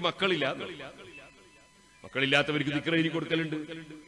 പുല്ലൂക്കരന്റെ അബ്ദുറഹീം ഹാജി 21 കൊല്ലായിട്ട് മക്കളില്ലായിരുന്നു. ദിക്ർ എഴുതി കൊടുത്ത ആൾക്ക് കുട്ടിയുണ്ടായി, അബ്ദുറഹ്മാൻ എന്ന് പേര് വെച്ച്, എന്റെ പേര് തന്നെ വെച്ചതാ. അങ്ങനെ എത്രയോ കുട്ടികൾ അല്ലാഹു തആല കൊടുത്തു. അബ്ദുറഹ്മാൻ പേര് വെച്ച് അയാളോ അല്ലെങ്കിൽ നമ്മളെ കൊല്ലത്തിലെ വേറൊരു ആളുടെ, അയാളൊന്നും എനിക്ക് കൃത്യമായിട്ട് ഓർമ്മയില്ല. ഏതായിരുന്നാലും ശരി, ഞാൻ പറഞ്ഞു വന്ന അങ്ങനെ ഒരുപാട് ആളുകൾ. അപ്പൊ മക്കളില്ലാത്തതുകൊണ്ട് ദിക്ർ എഴുതി കൊടുത്തു ഈ സ്ത്രീക്ക്. കുറെ ദിവസം കഴിഞ്ഞ് ഈ സ്ത്രീ പിന്നെയും വിളിച്ചിട്ടോട്, ഉസ്താദ് എനിക്ക് ഇപ്പൊ മക്കളായിട്ടില്ല എന്ന് പറഞ്ഞു. ഞാൻ പിന്നെ അല്ലാഹു തരട്ടെ, നമ്മൾ അല്ലാഹുവിന്റെ അടുക്കലുള്ള കാര്യമല്ലേ, വൽ ഖദ്രി ഖൈരിഹി വശരിഹി മിനല്ലാഹ്. കൊടുക്കുന്നവർ അല്ലാഹുവാണ്. അല്ലാഹു നിശ്ചയിച്ച സമയത്ത് അല്ലാഹു നിശ്ചയിച്ചിട്ടുണ്ടെ കിട്ടും. അതിന് കാരണമാണ് ദിക്റും ദുആയും സലാത്തും ഖുർആനോത്തും സദഖയും നേർച്ചയൊക്കെ കാരണം. കൊടുക്കുന്നവൻ അല്ലാഹ്, അത് ഓർപ്പിക്കണം. അപ്പൊ ഈ സ്ത്രീ എന്നോട് പറഞ്ഞു, ഞാൻ എന്തിനാ ഇനി ജീവിക്കുന്നതെന്ന് വിചാരിക്കുന്നതെന്ന്. ഞാൻ ഒരു നല്ല പരിപാടിയാ, മരിച്ചാ ഖബറിലെത്തി ഉടനെ പ്രസവിക്കൂന്ന് അറിയാം. നിങ്ങളൊന്ന് ആലോചിച്ച് നോക്ക്. മക്കളില്ലാത്തതുകൊണ്ട് ഞാൻ എന്തിനാ ജീവിക്കുന്നത്? ഇവള് മരിച്ചാ ഈ കുട്ടി ഉണ്ടാവോ? ഇവിടെ പ്രശ്നം എന്താ? കുട്ടിയില്ലാത്തതാ. കുട്ടിയില്ലാത്തതിന് മരിച്ചാ കുട്ടി ഉണ്ടാവും. അപ്പൊ ചിലർക്കുള്ള ഒരു ദൗർബല്യം നോക്ക് നിങ്ങൾ. പ്രശ്നത്തിന്റെ പരിഹാരത്തിന് മരിച്ചാളിയാണ്. 10ാം ക്ലാസ്സിൽ SSLC തോറ്റുപോയി, കുട്ടി മരിക്കാൻ പോന്നു. എന്നാലോ +1 അടക്കം ജയിക്കൂലേ? മരിക്കൽ പരിഹാരമാണോ? നിങ്ങൾ ആലോചിച്ച് നോക്കൂ. ഒരു പൂച്ച ആ പൂച്ച എലിന്റെ പിന്നാലെ ഓടി മനുഷ്യന്മാരെ മുന്നിൽ എലിയെ പിടിക്കാനാ ഓടി. അവസാനം എലി തെറ്റിക്കളഞ്ഞ് എലിന് കിട്ടിയില്ല. പൂച്ച ആത്മഹത്യം ചെയ്യൂലട്ടോ. മൂപ്പര് പിന്നെയും പോയിട്ട് അവിടെ തന്നെ കാത്തുക്കും, ഇത് ഇറങ്ങുന്നവരെ കാത്തുക്കും. കാരണം പൂച്ചക്ക് വിവരമുണ്ട്, വിവരം കൂടില്ലാതെ ഇപ്പൊ ഈ ആത്മഹത്യ ചെയ്യുന്ന മനുഷ്യന്. من قتل مؤمنا متعمدا فجزاؤه جهنم خالدا فيها. തോറ്റവൻ വീണ്ടും പഠിക്കുക, കച്ചവടം പൊളിഞ്ഞവൻ വീണ്ടും കച്ചവടം ചെയ്യുക, തൊഴിൽ പോയവൻ വീണ്ടും തൊഴിലെടുക്കാൻ നോക്കുക, അതേ ഭാര്യ പോയവൻ മറ്റൊരു ഭാര്യയെ കല്യാണം കഴിക്കാൻ നോക്കുക. അങ്ങനെ ക്ഷമിച്ചും സഹിച്ചും പുറത്തും ജീവിക്കണം. വൽ ഖദരി ഖൈരിഹി വശരിഹി മിനല്ലാഹ്. മുഴുവൻ അല്ലാഹുവിങ്കൽ നാണെന്ന് വിശ്വസിച്ച് ഇന്നാലില്ല പറയുന്നവൻ പടച്ചവന്റെ കാരുണ്യം അവർക്കാണ്, ക്ഷമിച്ച് ജീവിക്കുന്നവർക്കാണ്. ഭർത്താവിന്റെ ദുസ്വഭാവം ക്ഷമിച്ചാൽ ആസിയ ബീവി റളിയല്ലാഹു അൻഹക്ക് കൊടുക്കുന്ന പ്രതിഫലമാണ്. ആരാണ് ആസിയ ബീവി? ഫിർഔൻ കൊണ്ടുപോയി നിലത്ത് കിടത്തിയിട്ട് കൈക്കും കാലിനും ഒക്കെ ആണിയടിച്ച് കൊന്നുകളഞ്ഞ മഹദിയല്ലേ. റബ്ബി ബിനിലി ബൈതം ഫിൽ ജന്ന. റബ്ബേ എനിക്ക് സ്വർഗ്ഗത്തിൽ വീട് തരണേ എന്ന് പ്രാർത്ഥിച്ച് സ്വർഗം നേടിയ ആസിയ ബീവിയുടെ പ്രതിഫലം ഭർത്താവിന്റെ ദുസ്വഭാവത്തിൽ ക്ഷമിക്കുന്ന ഭാര്യക്ക് റബ്ബ് കൊടുക്കുന്നു. അതേ സമയത്ത് ഭാര്യയുടെ ദുസ്വഭാവത്തിൽ ക്ഷമിക്കുന്ന ഭർത്താവിന് അയ്യൂബ് നബി അലൈഹിസ്സലാമിന്റെ പ്രതിഫലം കൊടുക്കുന്നു. തോലിന്റെയും എല്ലിന്റെയും മധ്യത്തിൽ വല്ലാത്ത വേദന കൊണ്ട് പൊളഞ്ഞിരുന്ന, രോഗം കൊണ്ട് ബുദ്ധിമുട്ടിയ അയ്യൂബ് നബി അലൈഹിസ്സലാമിന്റെ പ്രതിഫലം അല്ലാഹു ഭാര്യയുടെ ദുസ്വഭാവത്തിൽ ക്ഷമിക്കുന്നവർക്ക് കൊടുക്കുന്നു. പരസ്പരം അകലരുത്, പരസ്പരം അകന്നു പോകരുത്, കുറ്റം പറയരുത്. അതുപോലെ തന്നെ പരസ്പരം അതാ അകന്ന് കുടുംബം തകർക്കരുത്. നല്ല ക്ഷമയോടെ കുടുംബങ്ങൾ ജീവിക്കണം. ഇരിക്കട്ടെ, ഞാൻ പറഞ്ഞ വിഷയത്തിലേക്ക് തന്നെ പോകാം. വേറൊരു വാചകം കൂടി നിക്കാഹിന് സബ്ബജിതുക ബിന്നി. എന്റെ മകളെ ഞാൻ നിനക്ക് ഇണയാക്കി തന്നു, ജോഡിയാക്കി തന്നു. ഇണയാക്കി എന്ന് പറഞ്ഞാൽ തന്നെ ഒന്നില്ലേ മറ്റേതിന് പ്രസക്തിയില്ല. അതുകൊണ്ടാ ഒരു ചെരുപ്പൂടിയെ കയറിയിട്ട് നമ്മളെന്താ ചോദിക്കുക, ഈ ചെരുപ്പിന് എത്രയാ വില? 1500 രൂപ. നമ്മൾ ചെരുപ്പ് വാങ്ങി നോക്കുമ്പോ ഈ ഒരു ചെരുപ്പ് മാത്രമല്ല, 2 ചെരുപ്പാ തരുന്നത്. ഒന്ന് ബലത്തിനും ഒന്ന് എടുത്തു. കാരണം ഇത് രണ്ടും ഒന്നാണ്. അതേ സമയത്ത് ഒറ്റ ഒരു ചെരുപ്പ് 50 രൂപയ്ക്ക് ആരോ വാങ്ങുമോ? അതെന്തേ? ഒന്നില്ലെങ്കിൽ മറ്റൊന്നിന് പ്രസക്തിയില്ല. അതാ ജോഡി, അതാ സൗജി, അതാ സബ്ബജിതുക, നിനക്ക് ഞാൻ ഇണയാക്കി തന്നു. ഇനി നിങ്ങൾ രണ്ടും ഒന്നാണ്, ഒന്നില്ലെങ്കിൽ മറ്റൊന്നിന് പ്രസക്തിയില്ല. ഈ ബോധത്തോടെ ഭാര്യ ഭർത്താക്കന്മാര് ജീവിക്കണം. പരസ്പരം സഹിച്ചും പുറത്തും ജീവിക്കണം. സുഹൃത്തുക്കളെ, പരസ്പരം അകലാൻ പാടില്ല, പരസ്പരം ചീത്ത പറയാൻ പാടില്ല. ഭാര്യമാരെ ചീത്ത പറയുന്ന പുരുഷന്മാരുണ്ടാകരുത്. അതുപോലെ തന്നെ ഭർത്താവിനെ കുറ്റം പറയുന്ന ഭാര്യയുണ്ടാകരുത്. ചില സ്ത്രീകളുണ്ട്, അവരറിവ് കുറവാണ്. സ്വന്തം മക്കളോട് ഉപ്പാന്റെ കുറ്റെങ്ങനെ, എന്റെ ബാപ്പ അങ്ങനെയോ, ബാപ്പ എങ്ങനെയോ, എന്റെ ബാപ്പ അങ്ങനെ. സുബ്ഹാനല്ലാഹ്, ഈ മക്കൾക്ക് ഉപ്പാനോട് ഒരു ബഹുമാനം ഉണ്ടാവില്ല. കാരണം ഉമ്മ പറഞ്ഞില്ലേ ഇവനൊന്നിനും കൊള്ളൂല. ഇതേപോലെ ചില പുരുഷന്മാരുണ്ട്, സ്വന്തം മക്കളോട് ഭാര്യയുടെ കുറ്റം പറയും. ആ മക്കൾക്ക് പിന്നെ ഉമ്മാനോട് ബഹുമാനം ഉണ്ടാവൂല. മക്കളോട് എപ്പോഴും ഉമ്മാന്റെ ബഹുമാനം പറയണം ബാപ്പ, ബാപ്പാന്റെ ബഹുമാനം പറയണം ഉമ്മ. അപ്പോഴേ ഈ മക്കൾക്ക് ബാപ്പയോടും ബഹുമാനം ഉണ്ടാവും, അപ്പോഴേ ഉമ്മയോടും ഉണ്ടാവും. ഞാൻ അതിലേക്കൊന്നും കടന്ന് സംസാരിക്കുന്നില്ല. ആയിരക്കണക്കിന് സീഡികളുണ്ട് ഇത്തരത്തിലുള്ള വിഷയങ്ങളൊക്കെ ഞാൻ പ്രസംഗിച്ച സീഡികൾ. കിട്ടുമ്പോ നിങ്ങൾ വാങ്ങി കേട്ടോളൂ സുഹൃത്തുക്കളെ. ഞാൻ പറഞ്ഞു വന്നത് കുടുംബജീവിതം സന്തോഷകരമാകണം. ഇരിക്കട്ടെ, ബഹുമാനപ്പെട്ട സയ്യിദുനാ ഇബ്രാഹിമുൽ ഖബാസ് റളിയല്ലാഹു അൻഹു, ഞാനൊരു ചരിത്രം തുടങ്ങിയിട്ടല്ലേ അങ്ങോട്ട് പോയത്. ഇബ്രാഹിമുൽ ഖബാസ് റളിയല്ലാഹു അൻഹു മരുഭൂമിയിലൂടെ എങ്ങനെ പോവുകയാണ്. പോകുമ്പോൾ ഒരാഗ്രഹം, റുമ്മാൻ പഴം തിന്നണം. റുമ്മാൻ കിട്ടി, പക്ഷേ പുളിച്ചിട്ട് തിന്നാൻ കഴിയുന്നില്ല. ഇതുപോലത്തെ പുളിച്ച കുടുംബജീവിതം ഉണ്ടായിരിക്കുക നമ്മൾ പറഞ്ഞു വന്നത്. റുമ്മാൻ പഴം പുളിച്ചിട്ട് തിന്നാൻ കഴിയുന്നില്ല. ആ പഴവും അവിടെ വലിച്ചെറിഞ്ഞ് ഇബ്രാഹിമുൽ ഖബാസ് തങ്ങൾ യാത്ര തുടർന്നു. കുറെ അകലെ എത്തുമ്പോ ഒരാളൊരു സ്ഥലത്ത് കിടക്കുന്നു. കിടന്ന മനുഷ്യനെ വലിയ കടന്നലുകളും തേനീച്ചകളും വന്ന് കുത്തുന്നു, വല്ലാതെ കുത്തി വേദനിപ്പിക്കുന്നു. അത് കണ്ടപ്പോ ഇബ്രാഹിമുൽ ഖബാസ് തങ്ങൾ അദ്ദേഹത്തിന്റെ സമീപത്ത് ചെന്നു. എന്നിട്ട് അസ്സലാമു അലൈക്കും സലാം പറഞ്ഞപ്പോ ആ തേനീച്ചയുടെ കുത്തു കിട്ടുന്ന മനുഷ്യൻ മറുപടി പറയുന്നു വഅലൈക്കും അസ്സലാം യാ ഇബ്രാഹിം. ഇബ്രാഹിമേ വഅലൈക്കും അസ്സലാം. ഇബ്രാഹിമുൽ ഹവാസ് ചോദിക്കുന്നു കൈഫ അറഫ്തനി, നിങ്ങൾക്ക് എങ്ങനെ മനസ്സിലായി, എന്റെ പേരൊക്കെ എങ്ങനെ പഠിച്ചു നിങ്ങള്? ഈ മരുഭൂമിയിൽ ഒറ്റയ്ക്ക് കിടക്കുന്ന നിങ്ങൾക്ക് എന്നെങ്ങനെ മനസ്സിലായി? അദ്ദേഹം പറയാണ് മൻ ഖാഫല്ലാഹ ലം യഖ്ഫ അലൈഹി ശൈഅ. ഇബ്രാഹിമേ, അല്ലാഹുവിനെ ശരിക്ക് ഭയപ്പെട്ട ഒരാൾ ജീവിച്ചാൽ അദ്ദേഹത്തിന് തിരിയാത്തതൊന്നുമില്ല. അല്ലാഹുവിന്റെ കൊടുതി അങ്ങനെയാണ്. ഖുർആനിൽ അല്ലാഹ് പറഞ്ഞില്ലേ ഇത്തഖുല്ലാഹ വയുഅല്ലിമുകുമുല്ലാഹ്, നിങ്ങൾ അല്ലാഹനെ സൂക്ഷിച്ച് ജീവിച്ചോ, അല്ലാഹ് നിങ്ങൾക്ക് ഇൽമു തരും. അത് വെറും പഠിക്കുന്ന ഇൽമു മാത്രമല്ല, ശരിക്ക് നല്ല ജീവിതം നയിച്ചാൽ അല്ലാഹു നിങ്ങൾക്ക് ഇൽമു തരും.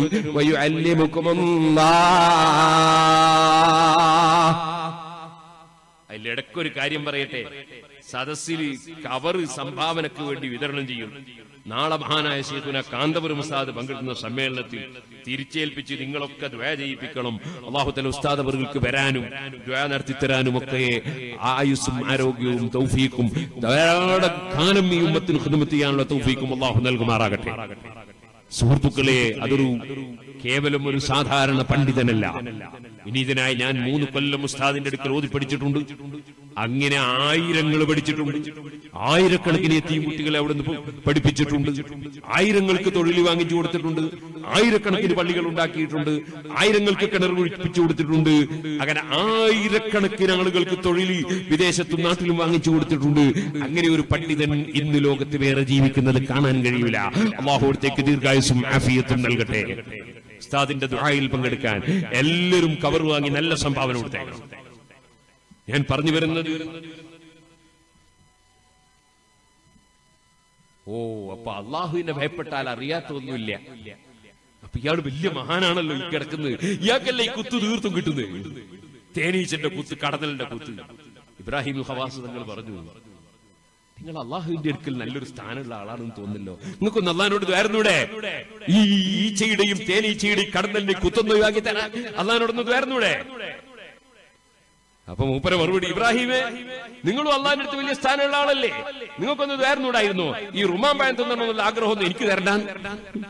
നിങ്ങൾ ഈ റുമാൻ പഴം തിന്നണമെന്ന് ആശിച്ചിട്ട് അവസാനം ഒന്ന് കിട്ടിയിട്ട് കുളിച്ചിട്ട് അതും മരിച്ചതിന് വരികയല്ലേ? നിങ്ങൾക്ക് അള്ളാഹിനോട് ദ്വാരുന്നു, അങ്ങനത്തെ ആഗ്രഹമൊന്നും എനിക്ക് തരണ്ടാൻ ദ്വാരുന്നൂടായിരുന്നു.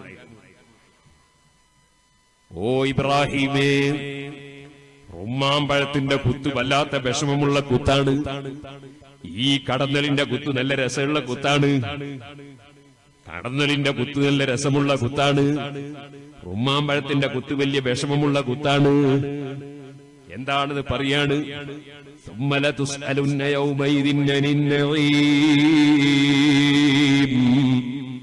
ഖുർആനിൽ കണ്ടില്ലേ, അല്ലാഹ് പറയുന്നു, ഖിയാമത്ത് നാളിൽ സർവ്വജനങ്ങളെയും ഒരുമിച്ച് കൂട്ടിയിട്ട് അനുഗ്രഹങ്ങളെ സംബന്ധിച്ച് നിശ്ചയം നിങ്ങളെ ചോദ്യം ചെയ്യും കേട്ടോ.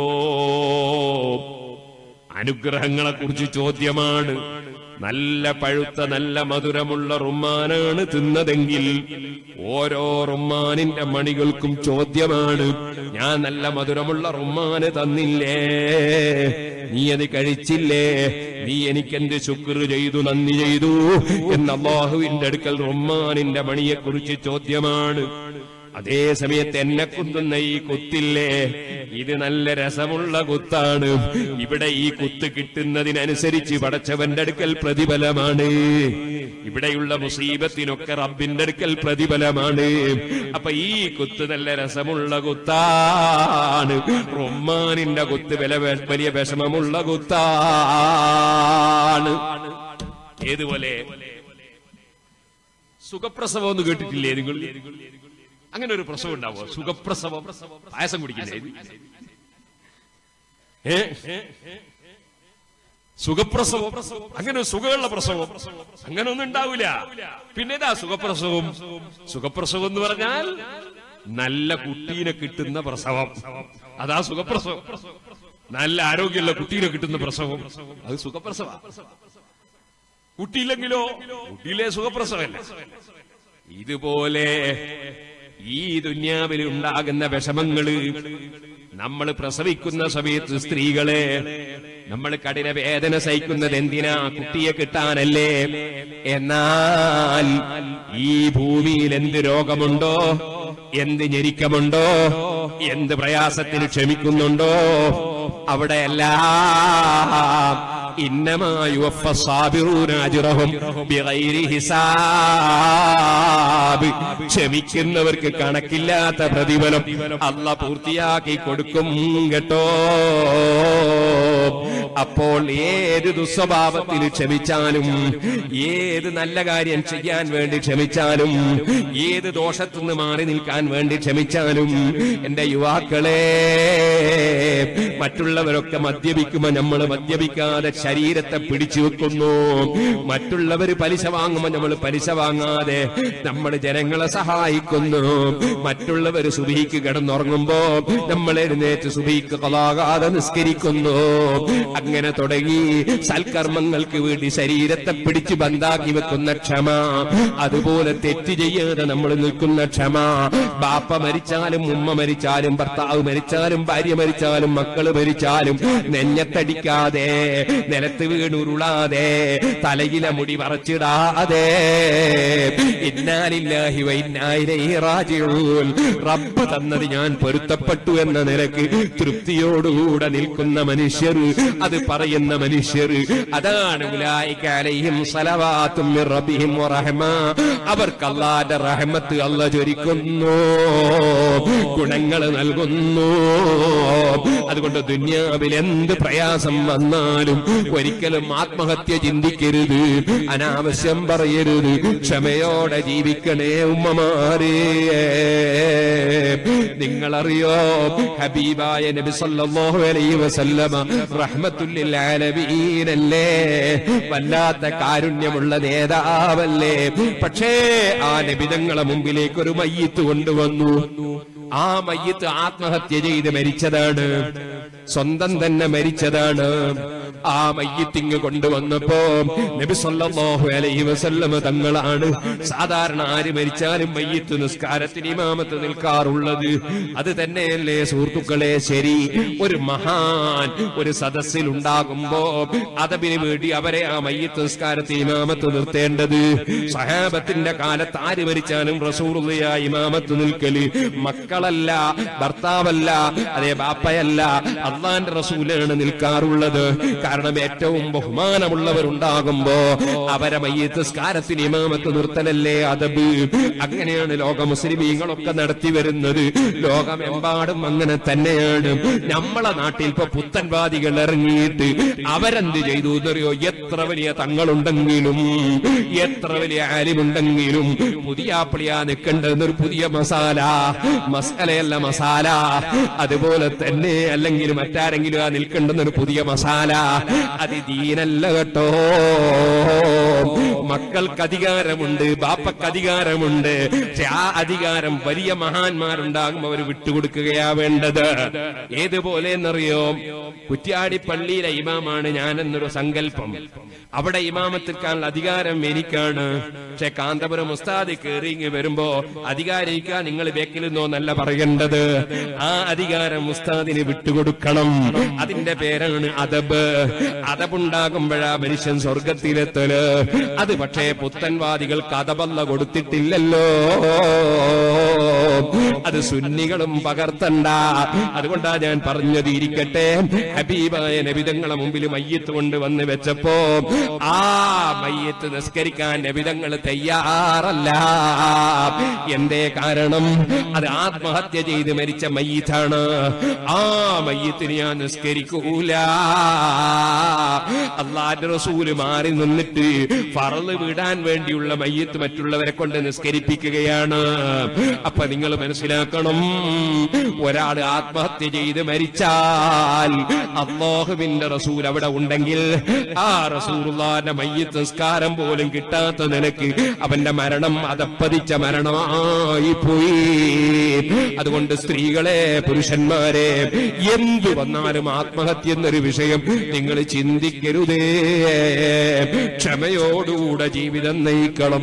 ഇന്നമാ യുവഫ്ഫസ്സാബിറൂന അജ്റഹും ബിഗൈരി ഹിസാബ്. ക്ഷമിക്കുന്നവർക്കാണ് പ്രതിഫലം. ആ ക്ഷമയാണ് ആവശ്യം.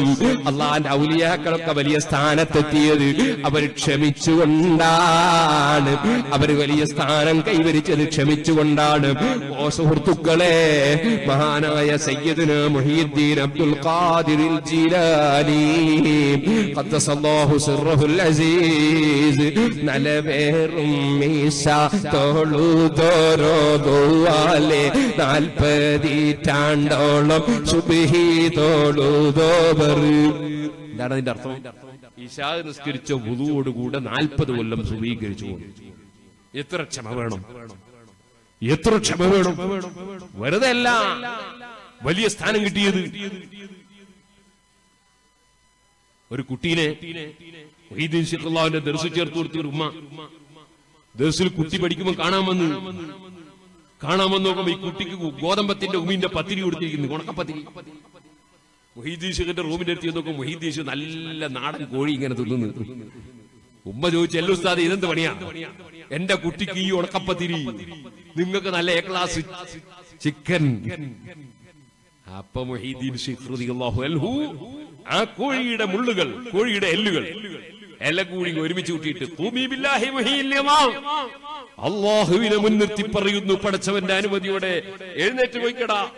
കോഴിന്റെ മുള്ളോട് കുകന്ന് ചൊന്നോരെ കുശാരെ കൂക്കി പാർപ്പിച്ച് വിട്ടോവർ.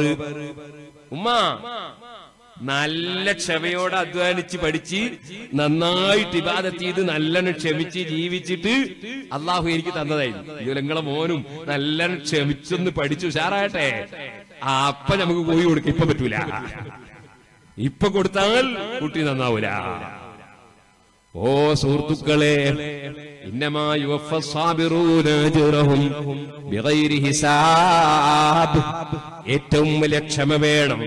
അതിന് ഞാൻ എന്റെ സദസ്സിൽ പങ്കെടുത്തവരോട് പറയട്ടെ, ഏത് മരങ്കോച്ചെന്ന തണുപ്പിലാണെങ്കിലും നിങ്ങൾ സുബ്ഹികളാകാതെ നിസ്കരിക്കണേ. സുബ്ഹി നിസ്കരിക്കാത്തവന് ക്ഷമയില്ല, അവന് ദീനില്ല, അവന്റെ ജീവിതം തകർന്നതാണ്, അവന്റെ ജീവിതം തകർന്നതാണ്. ഞാൻ ചോദിക്കട്ടെ, നിങ്ങൾ നബി സല്ലല്ലാഹു അലൈഹി വസല്ലം നിങ്ങളെ സ്നേഹിക്കുന്നവരല്ലേ? ആ നബി തങ്ങളെ സ്നേഹിക്കാത്ത മോമിനാവോ? ആ നബി സല്ലല്ലാഹു അലൈഹി വസല്ലമ തങ്ങളെ വിളിച്ച് സലാം പറയൽ വുജൂബാണ്. നമുക്ക് ആർക്കും സലാം പറയൽ വുജൂബില്ല. പള്ളിയിൽ മിമ്പർ അസ്സലാമു അലൈക്കും മിമ്പറിന്റെ മോൾ എന്ന് പറയാറുണ്ട്, പക്ഷേ അത് വുജൂബില്ല, സുന്നത്തേ ഉള്ളൂ. സലാം പറയൽ ഒരിക്കലും വുജൂബില്ല. പറഞ്ഞാ മടക്കൽ വുജൂബാണ്, നിർബന്ധമാണ്. പറയൽ വുജൂബാകുന്ന സലാം ആരോടാണ്? അത് ലോകത്തിന്റെ മുഴുവൻ നേതാവായ മുഹമ്മദുർ റസൂലുള്ളാഹി സ്വല്ലല്ലാഹു അലൈഹി വസല്ലം തങ്ങളോടാണ്. അത് നിസ്കാരത്തിലാണ്. അതാണ് അസ്സലാമു അലൈക അയ്യുഹൻ നബിയ്യു. അതേ റസൂലുള്ളാഹിക്ക് സലാം പറഞ്ഞാലോ, എവിടുന്ന് സലാം പറഞ്ഞാലും അവിടുന്ന് അത് കേൾക്കും, അത് മടക്കും. മാ മിൻ അഹദിൻ യുസല്ലിമു അലയ്യ ഇല്ലാ ബറദല്ലാഹു റൂഹി ഫറുദ് അലൈഹി സലാം. ഞാൻ എനിക്ക് സലാം പറഞ്ഞാൽ മടക്കും, എന്റെ വഫാത്തിന് ശേഷം സലാം പറഞ്ഞാൽ മടക്കും. അത് മടക്കാനുള്ള സംവിധാനം അല്ലാഹു എനിക്ക് ചെയ്തു തരും എന്ന് നബി സല്ലല്ലാഹു അലൈഹി വസല്ലം പറഞ്ഞതാണ്. എഴുന്നേറ്റ് എല്ലാവരും പറയുന്ന ഒരു സലാം, യാ നബി സലാം അലൈക്കും, യാ റസൂൽ സലാം അലൈക്കും, യാ ഹബീബ് സലാം അലൈക്കും, സ്വലവാത്തുല്ലാഹി അലൈക്കും. സുന്നത്ത് ജമാഅത്തിന്റെ മുഅ്മിനീങ്ങൾ വെറുതെ സലാം പറയല്ല. സലാം പറഞ്ഞാൽ അവിടുന്ന് കേൾക്കും, മടക്കുമെന്ന് അവിടുന്ന് നമ്മളെ പഠിപ്പിച്ചതാണ്. അതുകൊണ്ട് തന്നെ ലോക മുസ്ലിമീങ്ങൾ മുഴുവനും ചുരുങ്ങിയത് 5 പ്രാവശ്യം അല്ലാഹുവിന്റെ റസൂലിന് സലാം പറയണം. പക്ഷേ അതൊരു സലാം സാധാരണ സലാം അല്ല. അതുകൊണ്ട് തന്നെ ഹൈദുള്ള പെണ്ണിന് അത് പറഞ്ഞുകൂടാ. നിസ്കാരത്തിലുള്ള സലാം അതാ ഹൈദുള്ള പെണ്ണിന് പറഞ്ഞുകൂടല്ലോ, നിസ്കരിച്ചുകൂടല്ലോ. ശുദ്ധിയോടെ ബുദ്ധിയോടെ ഖിബിലക്ക് തിരിഞ്ഞ് പറയേണ്ടതാണ്. പറഞ്ഞതാണത്. അസ്സലാമു അലൈക അയ്യുഹൻ നബിയു. ആ നിനക്ക് റസൂലുള്ളാഹി സ്വല്ലല്ലാഹു അലൈഹി വസല്ലമ തങ്ങളെ സ്നേഹിക്കുന്ന അനുയായികള് 5 നേരം സലാം പറയണമെന്നാണ്. ഇനി ഞാനൊന്ന് ചോദിക്കട്ടെ മുസ്ലിമേ, നിന്റെ നേതാവിന് ഒരാൾ സലാം പറയൂല എന്ന് പറഞ്ഞാൽ നിനക്ക് അയാളോട് വെറുപ്പല്ലേ? നിന്റെ ബാപ്പാക്ക് സലാം പറയൂല എന്ന് പറഞ്ഞാൽ നിനക്ക് വെറുപ്പല്ലേ? നിനക്ക് സലാം പറയൂല എന്ന് പറഞ്ഞാൽ നിനക്ക് വെറുപ്പല്ലേ? എന്നാൽ സുന്നത്തായ സലാം പറയാത്തതിന്റെ പേരിൽ വെറുപ്പാണെങ്കിൽ അള്ളാഹുവിന്റെ റസൂല് സല്ലല്ലാഹു അലൈഹി വസല്ലമ തങ്ങൾക്ക് വുജൂബായ സലാം അർത്ഥം ചൊല്ലുന്നില്ലെങ്കിൽ അവനെ മനസ്സുകൊണ്ട് സ്നേഹിക്കാൻ പറ്റുമോ? അതുകൊണ്ട് തന്നെ 5 നേരത്തെ നിസ്കാരം ഖളാക്കുന്ന ഒരു മനുഷ്യനെ സ്നേഹിക്കാൻ വകുപ്പില്ല കേട്ടോ. അവൻ അള്ളാന്റെ റസൂലിനെ കൃത്യമായി സലാം പറയാത്തവനാണ്. അവൻ റസൂലുള്ളാഹിനെ സ്നേഹിക്കുന്നു എന്ന് പറഞ്ഞത് പ്രകടിപ്പിക്കാത്തവനാണ്. അതുകൊണ്ട് തന്നെ മുസ്ലിമേ, ഒരൊറ്റ നേരത്തെ നിസ്കാരം ഖളാക്കാൻ പാടില്ല. കൃത്യമായി റസൂൽ സല്ലല്ലാഹു അലൈഹി വസല്ലം തങ്ങൾക്ക് സലാം പറയേണ്ട സമയത്ത് സലാം പറഞ്ഞോളണം. പറയുമ്പോൾ ആ ജാറത്തിന്റെ ഉള്ളിൽ നിന്ന് ഹബീബായ നബി തങ്ങൾ വഅലൈക്കുമുസ്സലാം എന്ന് നമുക്ക് സലാം മടക്കുകയാണ്. കിട്ടിപ്പോയില്ലേ നമുക്ക് രാവിലെ തന്നെ ഒരു നിധി? അതിനേക്കാൾ വലിയ നിധി എന്താണ്? നബി തങ്ങൾ നമ്മളോട് പറയുന്നു, നിനക്ക് സമാധാനമുണ്ട്. ആ സമാധാനത്തിന്റെ സന്ദേശം അതിരാവിലെ തന്നെ കിട്ടിയവൻ എത്ര ഭാഗ്യവാനാണ്. ആ സലാം പറഞ്ഞുകൊണ്ടുള്ള 5 നേരത്തെ നിസ്കാരം അത് ഖളാക്കാതെ നിസ്കരിക്കണേ മുസ്ലിമേ. ആ ഹബീബായ നബി സല്ലല്ലാഹു അലൈഹി വസല്ലം അതൊരു സാധാരണ മനുഷ്യനല്ല. അവിടുത്തെ കേൾവി സാധാരണയല്ല, അവിടുത്തെ കാഴ്ച സാധാരണയല്ല. അതിന് 100 കണക്കിന് ഹദീസ് പറയാനുണ്ട്, 100 കണക്കിന് ആയത്തോതാനുണ്ട്. പക്ഷേ ഞാൻ എന്റെ വാക്കുകൾ നിർത്തട്ടെ. ആ ഹബീബായ നബി സല്ലല്ലാഹു അലൈഹി വസല്ലമ തങ്ങളെ സ്നേഹിച്ചുകൊണ്ട് ജീവിക്കണം, അവിടുത്തെ ബഹുമാനിച്ച് ജീവിക്കണം, അവിടുത്തെ ഉമ്മത്തായി ജീവിക്കണം, അവിടുന്ന് കൽപ്പിച്ചത് എടുക്കണം, അവിടുന്ന് വിരോധിച്ചതൊഴിക്കണം. എന്റെ യുവാക്കളെ, അവിടുത്തെ കയ്യിൽ നിന്ന് നമുക്ക് ഹൗദുൽ കൗസർ വാങ്ങി കുടിക്കണം.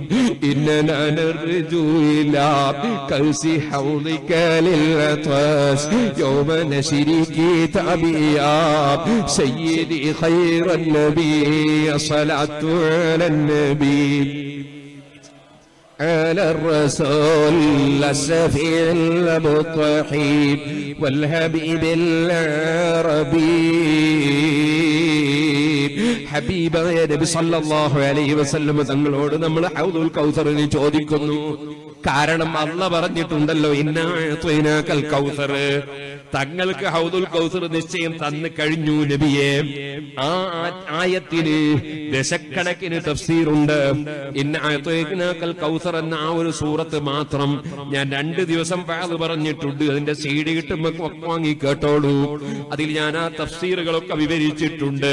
അതിലൊരു തഫ്സീറാണ് അനഫറത്തുക്കും ഇൻദൽ ഹൗദി, ഹൗദുൽ കൗസറിന്റെ അടുക്കൽ ഞാൻ നിങ്ങളെയും കാത്തിങ്ങനെ നിൽക്കുമെന്ന് മുഹമ്മദുർ റസൂലുള്ളാഹി സല്ലല്ലാഹു അലൈഹി വസല്ലം പറയുകയാണ്. ഞാൻ നിങ്ങളെ കാത്തു നിൽക്കും. ഹൗദുൽ കൗസറിന്റെ അടുക്കൽ ഒരു സാധാരണ നേതാവല്ല. നമ്മൾ മരിച്ചങ്ങ് ചെല്ലുമ്പോ ഉമ്മത്തുകളായ നമ്മളെയും കാത്തിട്ട് അവിടെ നിൽക്കുകയാണ്. അത് അവിടുത്തെ റഹ്മത്തിന്റെ ഭാഗമാണ്, കാരുണ്യത്തിന്റെ ഭാഗമാണ്. എന്നെ വിളിച്ച് സലാം പറഞ്ഞ എന്റെ അനുയായികള്, എനിക്ക് സലാത്ത് ചൊല്ലി എന്റെ അനുയായികള്, എന്നെ അനുസരിച്ച എന്റെ അനുയായികള്, എന്നെ സ്നേഹിച്ച എന്റെ അനുയായികള്, അസ്സലാമു അലൈക അയ്യുഹൻ നബിയു, ഓ നബിയേ അങ്ങേക്ക് സലാം എന്ന് മൈസൂരിൽ നിന്ന് വിളിച്ചു പറഞ്ഞ അനുയായികള്, അതേ കേരളത്തിൽ നിന്ന് വിളിച്ചു പറഞ്ഞ അനുയായികള്, ലോകത്തിന്റെ എമ്പാടും ഭാഗങ്ങളിൽ നിന്ന് വിളിച്ചു പറഞ്ഞ അനുയായികള്, അവരെയും കാത്ത് ഹബീബായ നബി തങ്ങൾ ഇരിക്കുകയാണ്. അനഫറത്തുക്കും മിൻദൽ ഹൗദി, ഹൗദുൽ കൗസറിന്റെ അടുക്കൽ ഞാൻ നിങ്ങളെ കാത്തിരിക്കും. നിങ്ങൾ വന്നാൽ നിങ്ങൾ ഒതുവെടുക്കുന്ന സമയത്ത് മുഖവും കൈയുമൊക്കെ കഴുകിയവരല്ലേ? ആ കഴുകിയ കാരണം കൊണ്ട് എന്റെ ഉമ്മത്തുകളുടെ മുഖത്തിനും കൈക്കുമൊക്കെ പ്രത്യേക പ്രകാശമുണ്ട്. ആ പ്രകാശം കൊണ്ട് എന്റെ ഉമ്മത്തുകളെ വേറെ തന്നെ തിരിയും. ഞാൻ ആ ഉമ്മത്തുകൾക്ക് ഹൗദുൽ കൗസർ മുക്കി വിതരണം ചെയ്യും. പാലിനേക്കാൾ വെളുപ്പുണ്ട്, തേനിനേക്കാൾ മധുരമുണ്ട്. ആ പാനീയം കുടിക്കാൻ സാധുക്കളായ ഞങ്ങൾക്കും ഞങ്ങളെ സ്നേഹിച്ചവർക്കും നീ അവസരം തരണേ അല്ലാ. അവിടുത്തെ മുഖം കാണാൻ അവസരം തരണേ അല്ലാ. അവിടുത്തെ കൂടെ ഞങ്ങളെ ഒരുമിച്ച് കൂട്ടണേ അല്ലാ. ആ ഹൗദുൽ കൗസർ അവിടുന്ന് വിതരണം ചെയ്യാൻ കാത്തു നിൽക്കുകയാണ്. നമ്മൾ അവിടുത്തേക്ക് ചെല്ലുകയാണ്. അവിടുന്ന് അത് വിതരണം ചെയ്യുകയാണ്. ആ സമയത്ത് ഹബീബായ നബി തങ്ങളെ സുന്നത്ത് ജമാഅത്തിന്റെ വിരോധികൾ, അല്ലാഹുവിന്റെ റസൂൽ സാധാരണക്കാരനാണെന്ന് പറഞ്ഞവർ, റസൂലുള്ളാഹി സ്വല്ലല്ലാഹു അലൈഹി വസല്ലം തങ്ങള് തെറ്റ് ചെയ്തവരാണെന്ന് പറഞ്ഞവർ നിങ്ങൾ കണ്ടിട്ടില്ലേ? സുഹൃത്തുക്കൾ, ഒരു സാമ്പിളിന് പറയുകയാണ്. ഞാൻ കുറ്റ്യാടിയിൽ പോയി അധ്വാനിച്ചത് വെറുതെയല്ല. അതാ സുന്നത്ത് ജമാഅത്ത് വിട്ടാൽ പിന്നെ അവൻ ഈമാനില്ല. ഒരു ചെറിയ സാമ്പിൾ ഞാൻ നിങ്ങൾക്ക് വായിച്ചു തരട്ടെ. 2010 ജൂലൈ മാസത്തെ മുജാഹിദിന്റെ മുഖപത്രമായ അൽമനാറാണ്. ഈ അൽമനാറിൽ നബി സല്ലല്ലാഹു അലൈഹി വസല്ലം തങ്ങളെ സംബന്ധിച്ച് പറയുന്നത് എന്താണ്? ഹബീബായ നബി തങ്ങളെ കുറിച്ച് ഖുർആൻ പറഞ്ഞതിന്റെ നേരെ വിപരീതമായ വാക്ക് ഞാനൊന്ന് വായിക്കട്ടെ. നബി സല്ലല്ലാഹു അലൈഹി വസല്ലമയുടെ നബി സല്ലല്ലാഹു അലൈഹി വസല്ലം തങ്ങളെ പറ്റി പറയാൻ, നബി സല്ലല്ലാഹു അലൈഹി വസല്ലമയുടെ ചില വീക്ഷണങ്ങളിലും നയങ്ങളിലും പിഴവുകൾ സംഭവിക്കുകയുണ്ടായിട്ടുണ്ട്. റസൂലുള്ളാഹിക്ക് പിഴവ് പറ്റിയിട്ടുണ്ട് പോലും. എന്നിട്ട് വീണ്ടും പറയാണ്, അത്തരം സംഭവങ്ങൾ ആവർത്തിക്കാതിരിക്കാൻ അല്ലാഹു നബിയെ ആക്ഷേപിക്കുകയുണ്ടായി. ഇന്നാ ലില്ലാഹി വ ഇന്നാ ഇലൈഹി റാജിഊൻ. അല്ലാഹുവിന്റെ റസൂലിന് പിഴവ് പറ്റിയെന്നാണ് പുത്തനാശയക്കാരൻ പറയുന്നത്. ഓ മുസ്ലിമേ, നീ സുന്നത്ത് ജമാഅത്ത് മുറുകെ പിടിച്ച് ഈമാനോടെ മരിച്ചോ. പുത്തൻവാദിയായിട്ട് റസൂലുള്ളാഹിന്റെ വിരോധിയാകണ്ട. അവിടുത്തെ ശഫാഅത്ത് നഷ്ടപ്പെടുത്തണ്ട. അവിടുത്തെ ഹൗദുൽ കൗസറിന്റെ അടുക്കലേക്ക് പുത്തൻവാദി വരുമ്പോ, വെള്ളം കിട്ടുമെന്ന പ്രതീക്ഷയിൽ വരുമ്പോ ഹബീബായ നബി തങ്ങൾ പറയുന്നു, പുത്തൻവാദികളോട് ഞാൻ പറയും, അഖൂലു സുഹ്ഖൻ സുഹ്ഖാ സുഹ്ഖൻ സുഹ്ഖാ, മാറടാ മാറടാ, പൊയ്ക്കടാ പൊയ്ക്കടാ. നീ എന്റെ ദീന് മാറ്റിമറിച്ചവനല്ലേ, നിനക്കെന്റെ വെള്ളമില്ല എന്ന് പറഞ്ഞ് അവിടെ നാട്ടി ഓടിക്കുന്ന ഒരു സമയമുണ്ട്.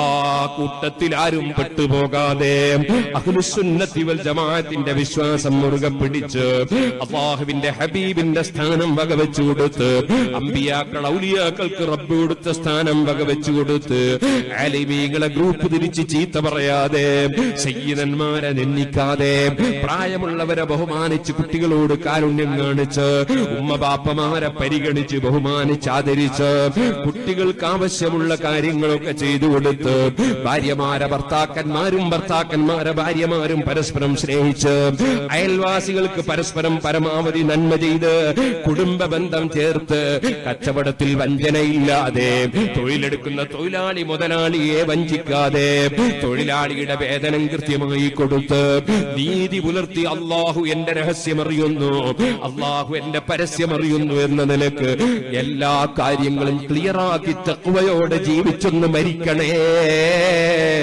അതിന് പ്രചോദനം നൽകാനാണ് വഅദിന്റെ സദസ്സ്. അതിന് പ്രചോദനം നൽകാനാണ് ഇൽമിന്റെ സദസ്സ്. ആ നാഫിആയ ഇൽമു ലഭിക്കുന്നവരിൽ നമ്മയും അല്ലാഹു ഉൾപ്പെടുത്തി തരട്ടെ. അല്ലാഹു നമ്മെ എല്ലാവരെയും സാലിഹീങ്ങളിൽ ഉൾപ്പെടുത്തട്ടെ. ഒരു ചെറിയ ചരിത്രം പറഞ്ഞു ഞാൻ എന്റെ പ്രസംഗം നിർത്തട്ടെ.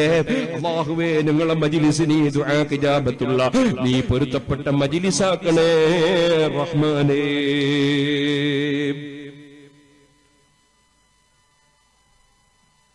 കുറ്റ്യാടി സിറാജുൽ ഹുദയുടെ കലണ്ടർ, പുതിയ കലണ്ടർ എല്ലാവരും ഓരോന്ന് വാങ്ങണം.